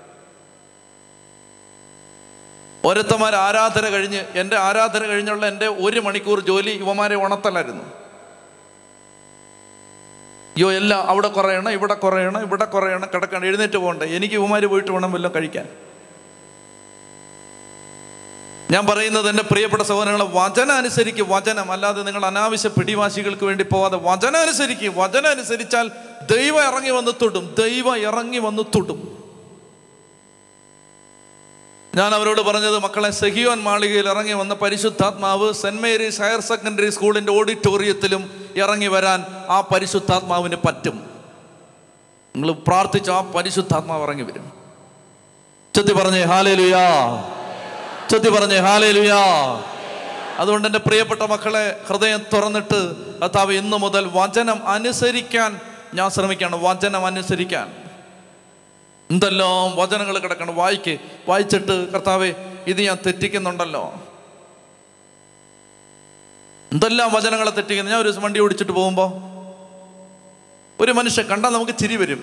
അതുപോലൊരു മനുഷ്യൻ. അപ്പം ഞാൻ സ്വാഭാവികമായിട്ട് ഇങ്ങനെ എൻ്റെ വായിൽ നിന്നൊരു സാധനം ഇങ്ങനെ വന്നു. ഞാൻ ഒരു കമൻറ്റ് പറഞ്ഞു ഇയാളെ കണ്ടിട്ട്. അപ്പോൾ 3-4 പേരുണ്ട്. എല്ലാവരും കൂടെ ചിരിച്ചു. കുർബാനയ്ക്ക് പോകുന്ന വഴിക്ക് ഒരാളെ കണ്ടാൽ നല്ല ചിരി വരും. നല്ല കോമഡി ടൈപ്പ്. ഇവിടെ കണ്ടാൽ തന്നെ ഒരു ചിരി വരും. അങ്ങനെ ഒരാൾ. അപ്പം ഞാൻ എൻ്റെ മനസ്സിലൊരു സാധനം വന്നിട്ട്, ഞാൻ തെറിയൊന്നുമല്ല, ഒരു ഒരു ഒരു വർത്താനം പറഞ്ഞു. തെറിയൊന്നുമല്ല കേട്ടോ. അപ്പോൾ എല്ലാവരും ചിരിച്ചു. ഞാൻ പള്ളിയിൽ ചെന്നിട്ട് വിശുദ്ധ കുർബാനയ്ക്ക് നിന്ന് ബൈബിൾ എടുത്ത് തുറക്കുമ്പോൾ, ഈ ചെറിയവരിൽ ആരെയും നിന്ദിക്കാതിരിക്കാൻ സൂക്ഷിച്ചു കൊള്ളുവേൻ. അമ്മേ, നോക്കിക്കേ, നമ്മൾ എന്തോരം വചനം തെറ്റിക്കുന്നത്. എന്തുമാത്രം വചനമാണ് ഓരോ ദിവസവും തെറ്റിച്ചോണ്ടിരിക്കുന്നത്. എന്നിട്ട് നമുക്ക് കുമ്പസാര കൂട്ടി എത്തുമ്പോൾ 4 പാവേ ഉള്ളൂ. 95 വയസ്സുള്ള അമ്മച്ചിയും വന്ന് കുമ്പസാരിക്കും. മുതിർന്നവരെ ബഹുമാനിച്ചില്ല. 3 തവണയാണ് അച്ഛൻ ഞെട്ടിയത്. കാരണം ഇതിനേക്കാൾ മുതിർന്ന ആരും ഈ പഞ്ചായത്തിലില്ല. പണ്ട് കാണാതെ പഠിച്ചാണ്. സിസ്റ്റർ പഠിപ്പിച്ചാണ്. എൻ്റെ പൊന്ന് സഹോദരങ്ങളെ, നമുക്ക് പാപമേ ഇല്ല. കുമ്പസാര കൂട്ടി ചെല്ലുമ്പോൾ നമുക്ക് ഒരു പാപവും ഇല്ല. എന്താ കാരണം എന്നറിയാമോ? ഈ പുസ്തകം വായിച്ചിട്ടില്ല. അതുകൊണ്ടാണ്. പുസ്തകം വായിച്ചു തുടങ്ങ്, ഇത് വായിച്ചു തുടങ്ങ്, പാപം ഇഷ്ടം പോലെ പാപം. ഹൃദയം തുറന്ന് പറഞ്ഞേ ഹല്ലേലൂയാ. ദൈവരാജ്യത്തിൻ്റെ നിയമങ്ങൾ അനുസരിച്ചാൽ ദൈവരാജ്യത്തിൻ്റെ ശക്തി നിന്റെ വീട്ടിലേക്ക് ഇറങ്ങി വരാൻ തുടങ്ങും. ഓരോ മൈന്യൂട്ട് കാര്യത്തിലും കർത്താവ് ഇറങ്ങി ഇടപെടാൻ തുടങ്ങും. ദൈവത്തിൻ്റെ ആത്മാവ് ശക്തമായ കരം നീട്ടി നിന്റെ കുടുംബത്തെ അനുഗ്രഹിക്കാൻ തുടങ്ങും. ദൈവം നിനക്ക് വേണ്ടി വാതിലുകൾ തുറക്കാൻ തുടങ്ങും. അതായത് അത് അനുഗ്രഹം കിട്ടുന്നതല്ല. അത് സത്യത്തിൽ എന്തെന്നറിയാമോ? കർത്താവിൻ്റെ മുഴുവൻ ഏജൻസി. അതല്ലേ പറഞ്ഞേ, ആത്മാവിൽ ദരിദ്രർ ഭാഗ്യവാന്മാർ, സ്വർഗരാജ്യം അവരുടേതാണ്. അപ്പം നമ്മൾ കർത്താവിനെ ആശ്രയിച്ച് ജീവിക്കാൻ തുടങ്ങുമ്പോൾ സ്വർഗരാജ്യത്തിൻ്റെ എല്ലാ ഏജൻസികളും നമ്മളെ സഹായിക്കാൻ വരും. എല്ലാ ഏജൻസിയും.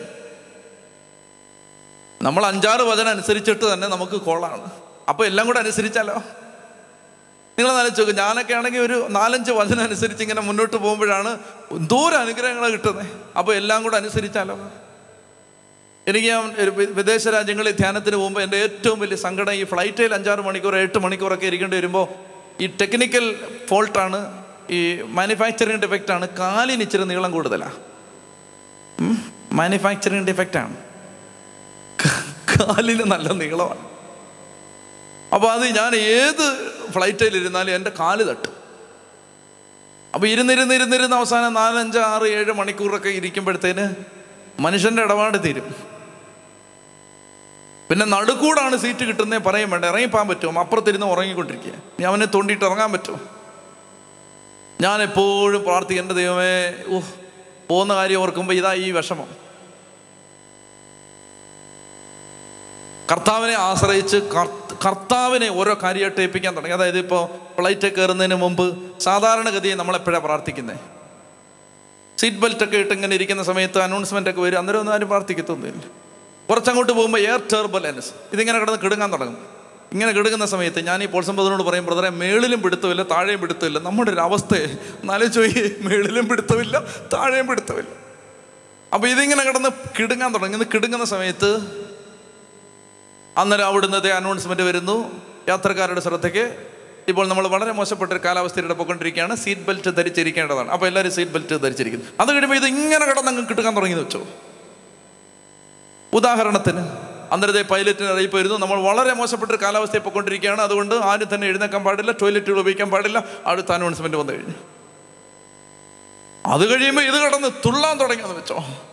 ഉടനെ ഇതാ പൈലറ്റിൻ്റെ അനൗൺസ്മെന്റ് വരുന്നു, സീറ്റ് ബെൽറ്റ് ധരിച്ചിരിക്കുന്ന എല്ലാ യാത്രക്കാരനെ പ്രത്യേക ശ്രദ്ധയ്ക്ക് നിങ്ങളുടെ ദൈവങ്ങളെ വിളിച്ച് പ്രാർത്ഥിച്ചോളാം പറയും. പ്രാർത്ഥന എപ്പോഴും വരുന്നത് എവിടാ? അവസാനമാണ്, ലാസ്റ്റാണ് ഇത് വരുന്നത് അല്ലേ. പെട്ടെന്നൊരു തലവേദന വന്നപ്പോൾ എന്ത് ചെയ്തു? അനാസിൻ, പാരസെറ്റമോള്, പിന്നെ കാൽപോള്, അങ്ങനെയൊക്കെയുള്ള സാധനങ്ങളുണ്ട്. അതെടുത്ത് ഒരെണ്ണം കഴിച്ചു. തലവേദന മാറുന്നില്ല. അപ്പോൾ അത് കഴിയുമ്പോഴത്തേക്ക് വെള്ളം നനച്ച് വെച്ചു, ഐസ് കട്ട എടുത്ത് വെച്ചു, തലവേദന മാറുന്നില്ല. വെള്ളം ഇഷ്ടംപോലെ കുടിച്ചു, തലവേദന മാറുന്നില്ല. കുളിച്ചു നോക്കി, ആവി പിടിച്ചു, തലവേദന മാറുന്നില്ല.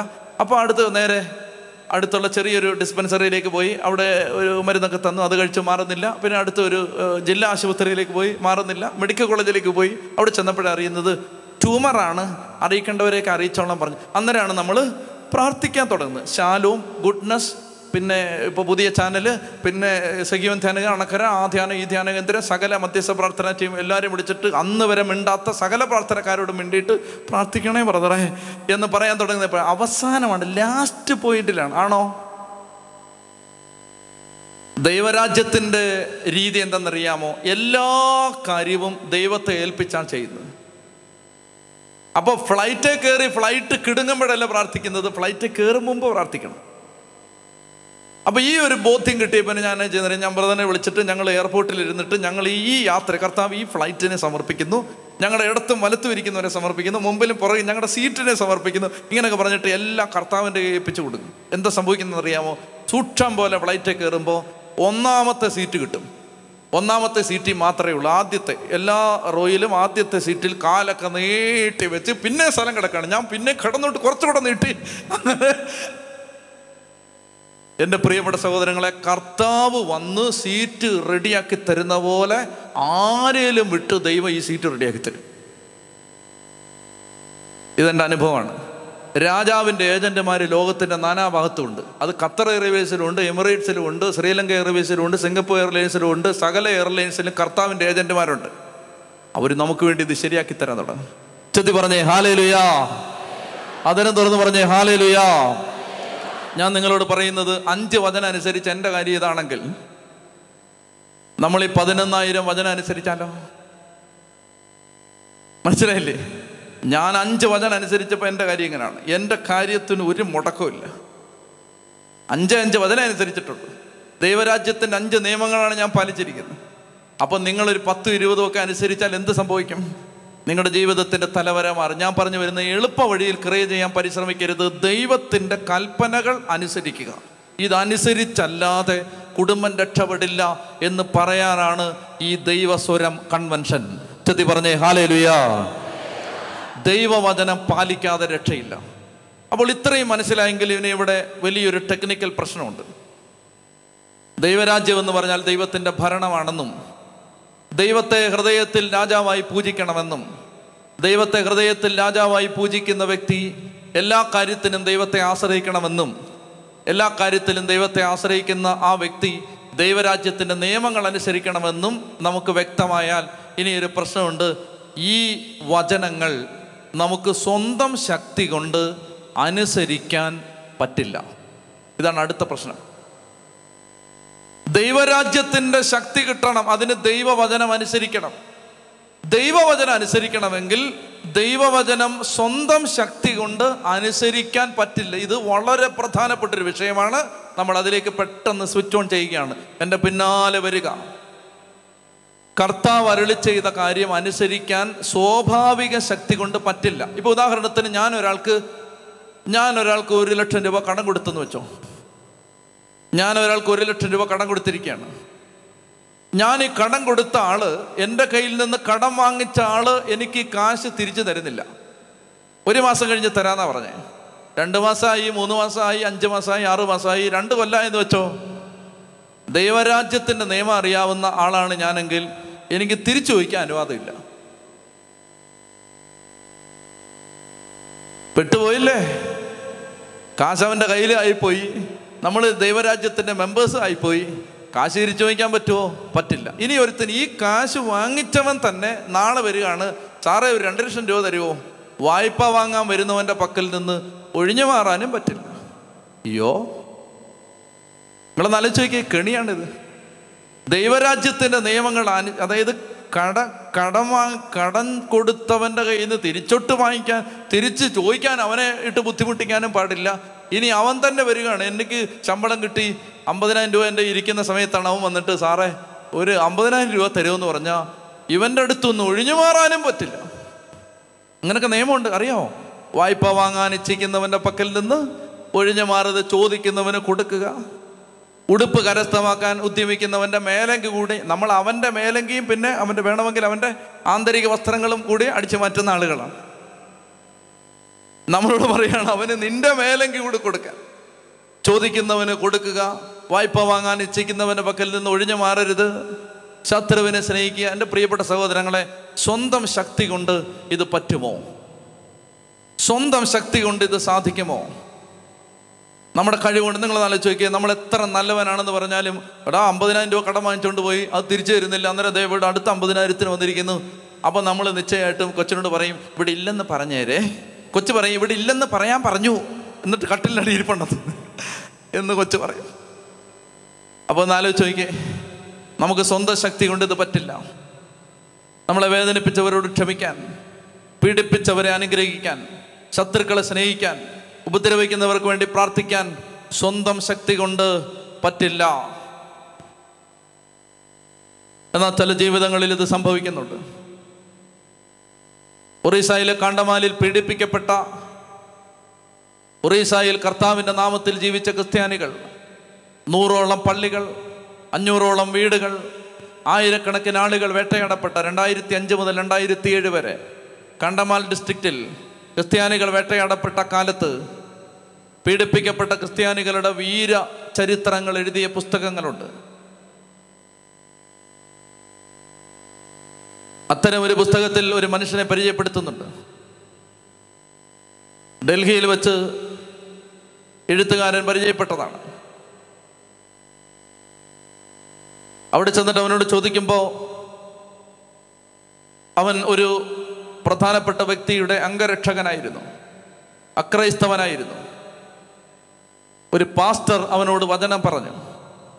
സുവിശേഷം കേട്ടവൻ യേശുക്രിസ്തുവിലേക്ക് ആകർഷിക്കപ്പെട്ടു. അവനുണ്ടായിരുന്ന ജോലി കളഞ്ഞിട്ട് കർത്താവിന് വേണ്ടി ഇറങ്ങി, ബൈബിളും പിടിച്ച് സുവിശേഷം പ്രസംഗിക്കാൻ ഇറങ്ങി. ഖർവാപ്പസി മുദ്രാവാക്യങ്ങൾ മുഴങ്ങിയ വംശീയ മതവൈരത്തിൻ്റെ അഗ്നി ഹൃദയത്തിനകത്ത് ആളിക്കത്തിച്ച് വെറുപ്പിൻ്റെയും പകയുടെയും മനസ്സുമായി വീട് വീടാന്തരം കയറി ഇറങ്ങിയ കലാപകാരികൾ ഇവനെയും പിടിച്ചു. അവൻ്റെ കുടുംബത്തെ മുഴുവൻ നിരാധാരമാക്കി. അവന് വീട് നഷ്ടപ്പെട്ടു, പ്രിയപ്പെട്ടവരെ നഷ്ടപ്പെട്ടു. ഒടുവിൽ ഇവൻ തനിച്ചായി, ശരീരമാസകലം മുറിവേൽപ്പിക്കപ്പെട്ടു. അങ്ങനെ കണ്ടമാലിൽ വേട്ടയാടപ്പെട്ട 100 കണക്കിന് മനുഷ്യരുടെ കൂട്ടത്തിൽ ഇയാൾ ഏറ്റവും അധികം പീഡിപ്പിക്കപ്പെട്ട് ജീവിച്ചിരിക്കുന്നവരിൽ ഏറ്റവും കൂടുതൽ ദുരിതം അനുഭവിച്ച വ്യക്തികളിൽ ഒരാളായിട്ട് മാറി. ഒരു അഭയാർത്ഥി ക്യാമ്പിൽ വെച്ച് ഡൽഹിയിൽ വെച്ച് ഇയാളെ കണ്ടുമുട്ടുന്ന സമയത്ത് അയാളോട് ചോദിച്ചു, നിങ്ങൾക്ക് ഗവൺമെൻറ് അനുവദിച്ച നഷ്ടപരിഹാരം കിട്ടിയിട്ടുണ്ടോ? ഗവൺമെൻറ് അനുവദിച്ച നഷ്ടപരിഹാരം കിട്ടിയിട്ടുണ്ടോ എന്ന് ചോദിക്കുമ്പോൾ അദ്ദേഹം പറഞ്ഞു കിട്ടിയിട്ടില്ല. അപ്പോൾ പെട്ടെന്ന് ഇദ്ദേഹത്തെ ഹ്യൂമൻ റൈറ്റ്സിൻ്റെ ഓഫീസിലേക്ക് കൊണ്ടുപോയി. അവിടെ ചെന്നിട്ട് ഫയലുകളെല്ലാം പരിശോധിച്ചു, കംപ്ലൈൻറ്റ് രജിസ്റ്റർ ചെയ്തു. ഫയലെല്ലാം പരിശോധിക്കുമ്പോൾ ഇങ്ങനെ ഒരാൾ കാണ്ടമാലിൽ വേട്ടയാടപ്പെട്ടതായി ഗവൺമെൻറ്റിൻ്റെ ഡോക്യുമെൻറ്റുകളിലില്ല. ഗവൺമെൻറ് രേഖകളിൽ ഇങ്ങനെ ഒരാൾ ഉപദ്രവിക്കപ്പെട്ടതായി രേഖയില്ല. ആവർത്തിച്ച് പരിശോധിച്ചിട്ട് അവർ പറഞ്ഞു ഇങ്ങനെ ഒരാൾ വേട്ടയാടപ്പെട്ടിട്ടില്ല. അപ്പൊ ഈ മുറിവുകളോ? തലക്കടിയേറ്റ, കൈകാലുകൾ മുഴുവൻ അടിച്ചൊടിക്കപ്പെട്ട, ദേഹമാസകലം മുറിവേൽപ്പിക്കപ്പെട്ട ഈ മനുഷ്യന്റെ ശരീരത്തിൽ കാണുന്ന വടുക്കളും വ്രണങ്ങളുമോ ഇയാൾ ഉപദ്രവിക്കപ്പെട്ടില്ലെങ്കിൽ? ജീവിച്ചിരിക്കുന്ന ഈ മനുഷ്യൻ ഇങ്ങനെ പ്രധാനപ്പെട്ടൊരു തെളിവായി കൺമുമ്പിൽ നിൽക്കുന്നു. ഗവൺമെന്റിന്റെ രേഖകളിൽ ഇയാളുടെ പേരില്ല. അപ്പൊ ഈ കൊണ്ടുപോയ മനുഷ്യൻ പറഞ്ഞു, ഇയാളെ വിളിച്ച് വെളിയിലേക്ക് കൊണ്ടുവന്നിട്ട് ചോദിച്ചു, സത്യം പറ, നിങ്ങൾ ഉപദ്രവിക്കപ്പെട്ടതെന്ന് നിങ്ങൾ നിങ്ങളുടെ ലോക്കൽ പോലീസ് സ്റ്റേഷനിൽ പരാതി കൊടുത്തിട്ടുണ്ടോ? അയാൾ പറഞ്ഞു ഇല്ല, പരാതി കൊടുത്തിട്ടില്ല. അപ്പൊ ഇയാൾക്ക് ദേഷ്യം വന്നു. അദ്ദേഹം പറഞ്ഞു പരാതി കൊടുത്തിട്ടില്ലേ? നിങ്ങളുടെ നാട്ടിലുള്ള സകല മനുഷ്യരും ചെയ്ത് എന്താ? നിങ്ങളെ ഉപദ്രവിച്ചു, എന്നല്ലേ നിങ്ങളെപ്പോലെയുള്ളവരെ ഉപദ്രവിച്ചു, നിങ്ങളെ കലാപകാരികൾ ഉപദ്രവിച്ച് കൊല്ലാനാക്കി, കുടുംബം നഷ്ടപ്പെട്ടു, പ്രിയപ്പെട്ടവരെ നഷ്ടപ്പെട്ടു. നിങ്ങൾ ലോക്കൽ പോലീസ് സ്റ്റേഷനിൽ കംപ്ലൈൻറ്റ് രജിസ്റ്റർ ചെയ്താൽ ഗവൺമെൻറ്റിൻ്റെ ഔദ്യോഗിക രേഖകളിൽ നിങ്ങൾ ഉപദ്രവിക്കപ്പെട്ടു എന്ന് ഡോക്യുമെന്റേഷൻ ഉണ്ടാവൂ. നിങ്ങൾ എന്താ ഇങ്ങനെ പറയുന്നത്, മനുഷ്യൻ്റെ സമയം വെറുതെ കളയല്ലേ എന്ന് പറഞ്ഞിട്ട് അദ്ദേഹം ദേഷ്യപ്പെട്ട് ഈ മനുഷ്യനോട് നിങ്ങൾ എന്താണ് പരാതി കൊടുക്കാത്തതെന്ന് ചോദിക്കുമ്പോൾ പഴകി കീറാറായ തൻ്റെ സഞ്ചിയിൽ നിന്ന് കീറാറായ ഒരു ബൈബിൾ എടുത്ത് നെഞ്ചിലേക്ക് ചേർത്ത് വെച്ചിട്ട് ഈ മനുഷ്യൻ അയാളോട് തിരിച്ചു ചോദിച്ചു, ഈ പുസ്തകം വായിക്കുന്ന ഒരാൾക്ക്, ഈ സുവിശേഷം ജീവിക്കുന്ന ഒരാൾക്ക് തങ്ങളെ ഉപദ്രവിച്ചവർക്കെതിരെ പരാതി കൊടുക്കാൻ അനുവാദമുണ്ടോ? അപ്പൊ ഇത് ജീവിക്കുന്നവരുണ്ട്. അപ്പൊ ഇത് ജീവിക്കാൻ പറ്റുന്നവർ ഈ നാട്ടിലുണ്ട്.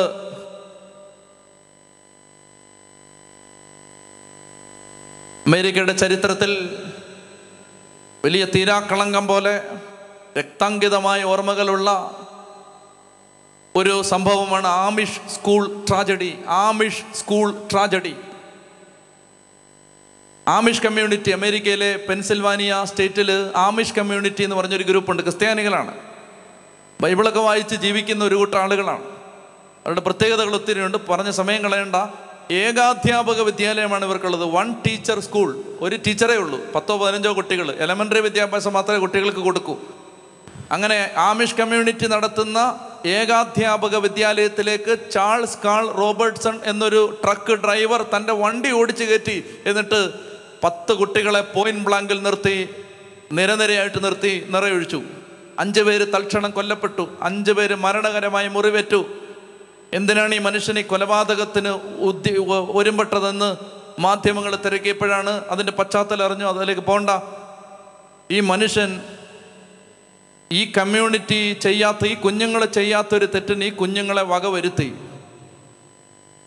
ചാൾസ് കാൾ റോബർട്ട്സന്റെ ഭാര്യയും മക്കളും വിഷമിച്ചും സങ്കടപ്പെട്ടും ഇയാളുടെ ശവസംസ്കാരത്തിന് കരഞ്ഞുകൊണ്ട് നിൽക്കുമ്പോൾ ഈ കുട്ടികളെ വെടിവെച്ച് കൊന്നിട്ട് അയാൾ സ്വയം നിറയൊഴിച്ച് ആത്മഹത്യ ചെയ്തു. അങ്ങനെ മരിച്ച് ഈ ചാൾസ് കാൾ റോബർട്ടിന്റെ ശവസംസ്കാരത്തിന് ഭാര്യയും മക്കളും തോരാത്ത കണ്ണുനീരുമായി നിൽക്കുമ്പോൾ പെട്ടെന്ന് കുറെ കുതിര വണ്ടികളിൽ ഒരു കൂട്ടം മനുഷ്യർ വന്നിറങ്ങി. ആരോ അടക്കം പറഞ്ഞു, ഇവർ ആമിഷ് കമ്മ്യൂണിറ്റിയിലെ ആളുകളാണ്, ഈ കമ്മ്യൂണിറ്റിയിലെ കുട്ടികളെയാണ് ഇയാൾ വെടിവെച്ച് കൊന്നത്.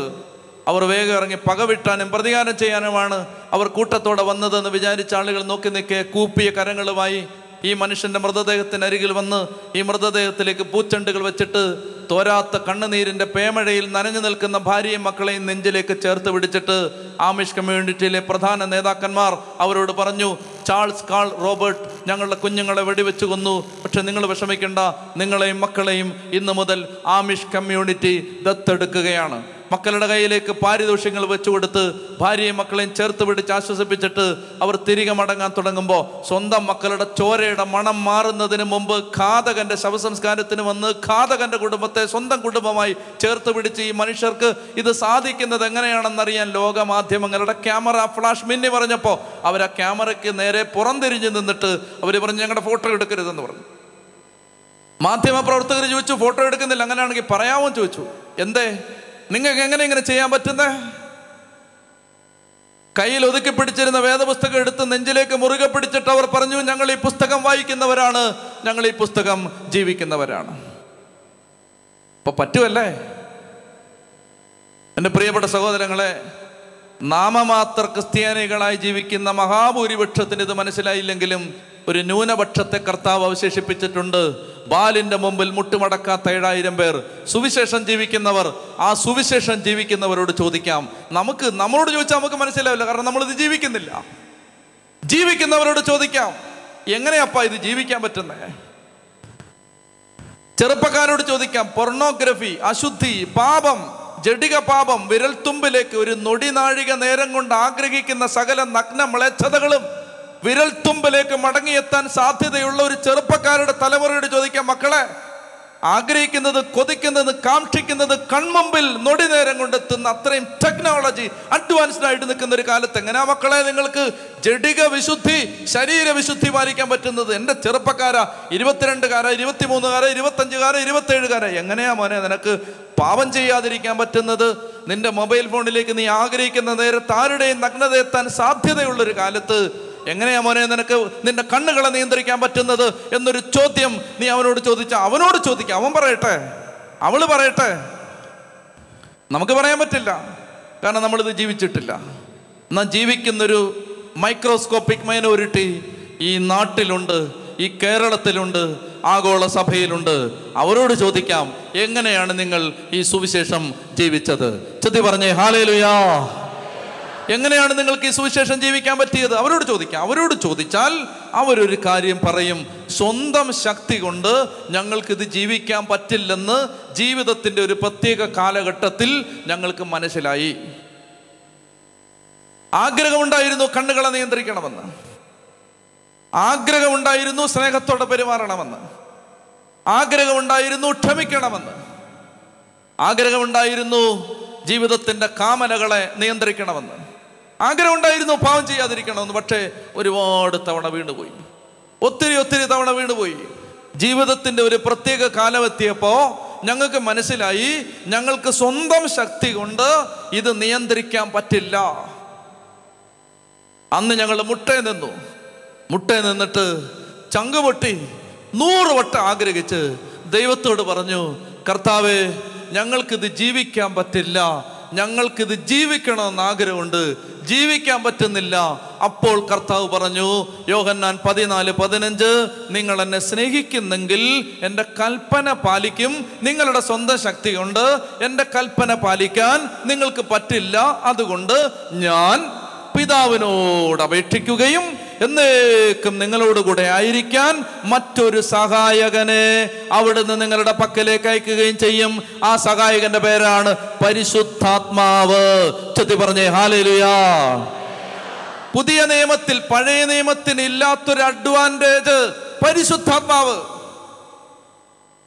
Believe me and take my word for it. എന്നെ വിശ്വസിക്ക്, ചോര കൊണ്ട് ഞാൻ എഴുതി തരാം. എങ്ങനെയാണ് ഒരാൾക്ക് മാറ്റം വരുന്നത്? പരിശുദ്ധാത്മാവ് വരണം.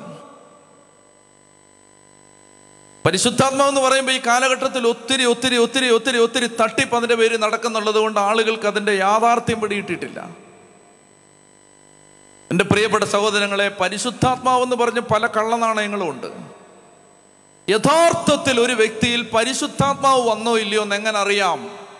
വരങ്ങൾ കിട്ടിയത് കൊണ്ട് പരിശുദ്ധാത്മാവ് വന്നു എന്ന് വ്യക്തത വരുത്താനൊന്നും പറ്റില്ല. തെറ്റിദ്ധരിക്കുകയും ചെയ്യരുത്. വരങ്ങളും പരിശുദ്ധാത്മാ അഭിഷേകവും തമ്മിൽ ഒരിക്കലും മാറ്റി നിർത്താൻ പറ്റാത്ത ബന്ധമൊന്നുമില്ല. തെറ്റിദ്ധരിക്കരുത്. നല്ല ബോധത്തോടെ പറയുന്നത്, വരവും പരിശുദ്ധാത്മാവും തമ്മിൽ ഇഴപിരിയാത്ത ആത്മബന്ധമൊന്നുമില്ല. പരിശുദ്ധാത്മാവിനെ കുറിച്ച് കേട്ടിട്ടില്ലാത്ത ചില ആളുകൾക്ക് പോലും നിങ്ങളുടെ മനസ്സിരിക്കുന്നത് പറഞ്ഞ് 3 മാസം കഴിഞ്ഞ് നിങ്ങൾക്ക് സംഭവിക്കുന്ന പറയാൻ പറ്റുന്നതിന് തെളിവ് ഞാൻ തരാം. ചെത്തി പറഞ്ഞേ ഹല്ലേലൂയാ. അതുകൊണ്ട് വരവും തെറ്റിദ്ധരിക്കരുത്. വരമുള്ളവരിൽ പരിശുദ്ധാത്മാവ് ഉണ്ടാവാം, പക്ഷേ എല്ലാ വരമുള്ളവരിലും പരിശുദ്ധാത്മാവ് ഉണ്ടാവണമെന്ന് ഒരു നിർബന്ധമില്ല. അങ്ങനെയാണെങ്കിൽ പരിശുദ്ധാത്മാവ് ഒരു വ്യക്തിയിൽ വന്നോ ഇല്ലയോ എങ്ങനെ അറിയാം? ഇത് പരിശുദ്ധാത്മാവാണ്. ഇത് ഹോളി സ്പിരിറ്റ് ആണ്. എന്ത് spirit? Holy spirit is the spirit who make you holy. പരിശുദ്ധാത്മാവ് എന്ന് പറഞ്ഞാൽ പരിശുദ്ധി തരുന്ന ആത്മാവാണ്. എങ്ങനെ അറിയാം പരിശുദ്ധാത്മാവ് വന്നോന്ന്? നിന്റെ ജീവിതത്തിൽ മാറ്റം വന്നോ എങ്കിൽ പരിശുദ്ധാത്മാവ് വന്നിട്ടുണ്ട്. ഇല്ലെങ്കിൽ വന്നിട്ടില്ല കേട്ടോ. തട്ടിപ്പ നല്ല തട്ടിപ്പ. ചെത്തി പറഞ്ഞേ ഹല്ലേലൂയാ. ഹല്ലേലൂയാ. പരിശുദ്ധാത്മാവ് വന്നിട്ടുണ്ടെങ്കിൽ നിന്റെ ലൈഫിൽ അതിന്റെ വ്യത്യാസം ഉണ്ടാവും. Holy spirit is the spirit who makes you holy. Holy spirit എന്നാ പറഞ്ഞേ. അൺഹോളി അശുദ്ധാത്മാവല്ല, പരിശുദ്ധാത്മാവാണ്. പരിശുദ്ധാത്മാവ് വന്നാൽ, എന്നോട് പിള്ളേര് പറഞ്ഞിട്ടുണ്ട്, അച്ഛാ കണ്ണിനെ നിയന്ത്രിക്കാൻ പറ്റുമെന്ന് വിശ്വസിക്കാൻ പറ്റുന്നില്ല. ഇപ്പം നിയന്ത്രിക്കാൻ പറ്റും. എന്നോട് നേരിട്ട് പറഞ്ഞിട്ടുണ്ട്. ധ്യാനകേന്ദ്രത്തിൽ വന്നൊരു പയ്യനെ കെട്ടിപ്പിടിച്ചിട്ട് എൻ്റെ അടുത്ത് പറഞ്ഞു, എൻ്റെ അച്ഛാ ഞാൻ വിശ്വസിച്ചില്ല. അച്ഛൻ പറഞ്ഞു, ഞാനൊന്ന് വിശ്വസിച്ചില്ല. എനിക്ക് കണ്ണിനെ നിയന്ത്രിക്കാൻ പറ്റുമോ അച്ഛാ? ഇപ്പം സ്വന്തം ശക്തി കൊണ്ടാണോ? പറ്റുമോ ഒരു ചെറുപ്പക്കാരൻ്റെ കണ്ണിനെ കൺട്രോൾ ചെയ്യാൻ? പരിശുദ്ധാത്മാവ് വരണം. എൻ്റെ പ്രിയപ്പെട്ട സഹോദരങ്ങളെ, ദൈവരാജ്യത്തിൻ്റെ നിയമം അനുസരിക്കണമെങ്കിൽ, ദൈവരാജ്യത്തിൻ്റെ പവർ ഇറങ്ങി വരണമെങ്കിൽ, ദൈവരാജ്യത്തിൻ്റെ നിയമം പാലിക്കാൻ ശക്തി കിട്ടണമെങ്കിൽ നമ്മുടെ ഉള്ളിൽ പരിശുദ്ധാത്മാവ് ജ്വലിക്കണം. അപ്പൊ ഇതാണ് നമ്മൾ ഇനി മുന്നോട്ട് പോകുന്നത്. ദൈവം അനുവദിച്ചാൽ നാളെ നമ്മൾ ചിന്തിക്കാൻ പോകുന്നതും, നാളെ നമ്മൾ ആരാധനയിൽ വിശ്വസിക്കുന്ന സകല മക്കളിലേക്കും ഈ ആത്മാവിൻ്റെ ശക്തി ഇറങ്ങാൻ നമ്മൾ ഹൃദയം നൊന്ത് പ്രാർത്ഥിക്കാൻ പോകുന്നത്. ആ വിഷയത്തിലേക്കാണ് ആത്മാവ് നമ്മളെ നയിക്കുന്നത്. പരിശുദ്ധാത്മാവ് വരണം. വേഗം ഒന്ന് എഴുന്നേറ്റേ. പോലീസ് ഡിപ്പാർട്ട്മെൻറ്റിൽ നിന്ന് ഒരു അറിയിപ്പ് കിട്ടിയിട്ടുണ്ട്. നിങ്ങളുടെ വിലപിടിപ്പുള്ള വസ്തുക്കൾ, സ്വർണ്ണാഭരണങ്ങൾ, പണം, പേഴ്സ് ഇവയൊക്കെ നഷ്ടപ്പെടാനുള്ള സാധ്യത ഉണ്ട്. തിരുവനന്തപുരത്തു നിന്ന് കുറച്ച് ആളുകൾ ഇറങ്ങിയിട്ടുള്ളത് കൊണ്ടല്ല, മറിച്ച് പോലീസിന് കിട്ടിയ വിവരം അനുസരിച്ച് കള്ളന്മാരൊക്കെ ഇറങ്ങിയിട്ടുണ്ട്. അപ്പം അതുകൊണ്ട് കയ്യിലുള്ള സാധനങ്ങൾ സൂക്ഷിച്ച് വെച്ചോണം. അല്ലാതെ അയ്യോ ഒരു ഗതികെട്ട ധ്യാനത്തിന് പോയി 10 പവൻ അങ്ങ് പോയി കിട്ടി എന്ന് പറയാനിടയാവരുത്. അങ്ങനെ ഒരു ധ്യാനത്തിന് സംഭവിച്ചതാണ്. ഒരു ചേട്ടൻ എന്നെ വിളിച്ചിട്ട് പറഞ്ഞു, എൻ്റെ അച്ഛാ ഒത്തിരി ആഗ്രഹിച്ച അച്ഛൻ്റെ ധ്യാനത്തിന് വന്നേ, ധ്യാനം കൂടി വീട്ടിൽ ചെന്നപ്പോൾ 5 ലക്ഷം രൂപ കള്ളം കൊണ്ടുപോയി എന്ന് പറഞ്ഞു. ആരാധനയ്ക്ക് മുമ്പ് ഓടണ്ട കേട്ടോ. നീ ഓടിയാൽ കൊണ്ടുപോകണ്ട ശ്രദ്ധിക്കുക. അതായത് അതുകൊണ്ട് നിങ്ങളുടെ വിലപിടിപ്പുള്ള വസ്തുക്കൾ നിങ്ങൾ സൂക്ഷിക്കുക. നമ്മൾ പ്രാർത്ഥിക്കാൻ പോകുന്നത് പരിശുദ്ധാത്മാഭിഷേകം നിറയുന്നതിന് വേണ്ടിയാണ്. ഇത് കെട്ടുകഥയല്ല. പരിശുദ്ധാത്മാഭിഷേകം കെട്ടുകഥയല്ല. ഞാൻ നിങ്ങളോട് പറഞ്ഞു, ഒരിക്കലും മാറില്ല എന്ന് പറഞ്ഞ് വാശി പിടിച്ച് വന്നിരിക്കുന്ന ജീവിതങ്ങളെ കർത്താവ് മാറ്റിമറിക്കുന്ന ആയിരക്കണക്കിന് അനുഭവങ്ങൾ ഈ യാത്രക്കിടയിൽ എനിക്ക് കാണാനിടയായിട്ടുണ്ട്. അത് ഈ തൊടുപുഴയിലും സംഭവിക്കും. ദൈവത്തിൻ്റെ ആത്മാവ് അനേകം ജീവിതങ്ങളെ ഏറ്റെടുക്കും. അനേകരുടെ മേൽ ഈ അഗ്നി ഇറങ്ങും. പരിശുദ്ധാത്മാവെന്ന് പറഞ്ഞാൽ കുറച്ച് നമ്മൾ പരമ്പരാഗതമായി വിചാരിച്ച് വെച്ചിരിക്കുന്ന കുറച്ച് കാര്യങ്ങളല്ല. പരിശുദ്ധാത്മാവെന്ന് പറഞ്ഞാൽ പ്രധാനമായിട്ടും ഈശോമിശിഹായുടെ വചനം പാലിക്കാൻ നമ്മളെ സഹായിക്കുന്ന ആത്മാവാണ് പരിശുദ്ധാത്മാവ്. ഒന്നാമത്തെ ഡ്യൂട്ടി അതാണ്. അവൻ വന്ന് പാപത്തെക്കുറിച്ചും നീതിയെക്കുറിച്ചും ന്യായവിധിയെക്കുറിച്ചും നിങ്ങളെ ബോധ്യപ്പെടുത്തും. ബാക്കിയെല്ലാം അത് കഴിഞ്ഞിട്ട് വരുന്നു. ബാക്കിയെല്ലാം ഒന്നിനെ നിസ്സാരാക്കണ്ട, വരങ്ങളെ ദാനങ്ങളെ ഒന്നും നിസ്സാരാക്കണ്ട. പക്ഷേ അതിനെല്ലാം മുമ്പ് പരിശുദ്ധാത്മാവ് വിശുദ്ധി തരുന്ന ആത്മാവാണ്. നമുക്ക് ദൈവത്തിൻ്റെ വചനം പാലിക്കാൻ പറ്റണം. കർത്താവിൻ്റെ വചനം പാലിക്കാൻ പറ്റുന്ന ഒരു മനസ്സ് നമ്മുടെ ജീവിതത്തിൽ ഉണ്ടാവണം. ദൈവവചനം പാലിക്കാൻ പറ്റുന്ന ഒരു മനസ്സ് നമ്മുടെ ജീവിതത്തിൽ ഉണ്ടാവണം. അപ്പോൾ ആ മനസ്സ് ഉള്ള ആളുകൾക്ക് വചനം പാലിക്കാനായിട്ട് പറ്റണം.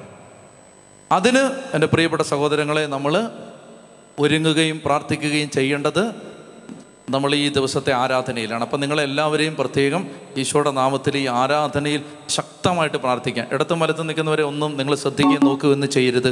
കർത്താവിൻ്റെ ആത്മാവ് നിങ്ങളിൽ പരിശുദ്ധാത്മാവിനെ വർഷിക്കും. എനിക്ക് ഒത്തിരി ഇഷ്ടമുള്ള സ്ഥലങ്ങളിലൊന്നാണ് തൊടുപുഴ. എൻ്റെ കാരണം വളരെ സീരിയസ് ആയിട്ട് വചനം സ്വീകരിക്കുന്ന, കർത്താവിന് വേണ്ടി ജീവിക്കാൻ ആഗ്രഹിക്കുന്ന അനേകം കുടുംബങ്ങളെ ഈ ദേശത്ത് എനിക്ക് പരിചയമുണ്ട്. അപ്പോൾ അതുകൊണ്ട് ദൈവത്തിൻ്റെ ആത്മാവ് ശക്തമായിട്ട് ഇടപെടും എന്നെനിക്ക് ഹൃദയത്തിൽ നല്ല ഉറപ്പുണ്ട്. പരിശുദ്ധാത്മാവ് ഇടപെടും. നിങ്ങളെല്ലാം അതറിഞ്ഞ് മനസ്സറിഞ്ഞ് പ്രാർത്ഥിക്കണം.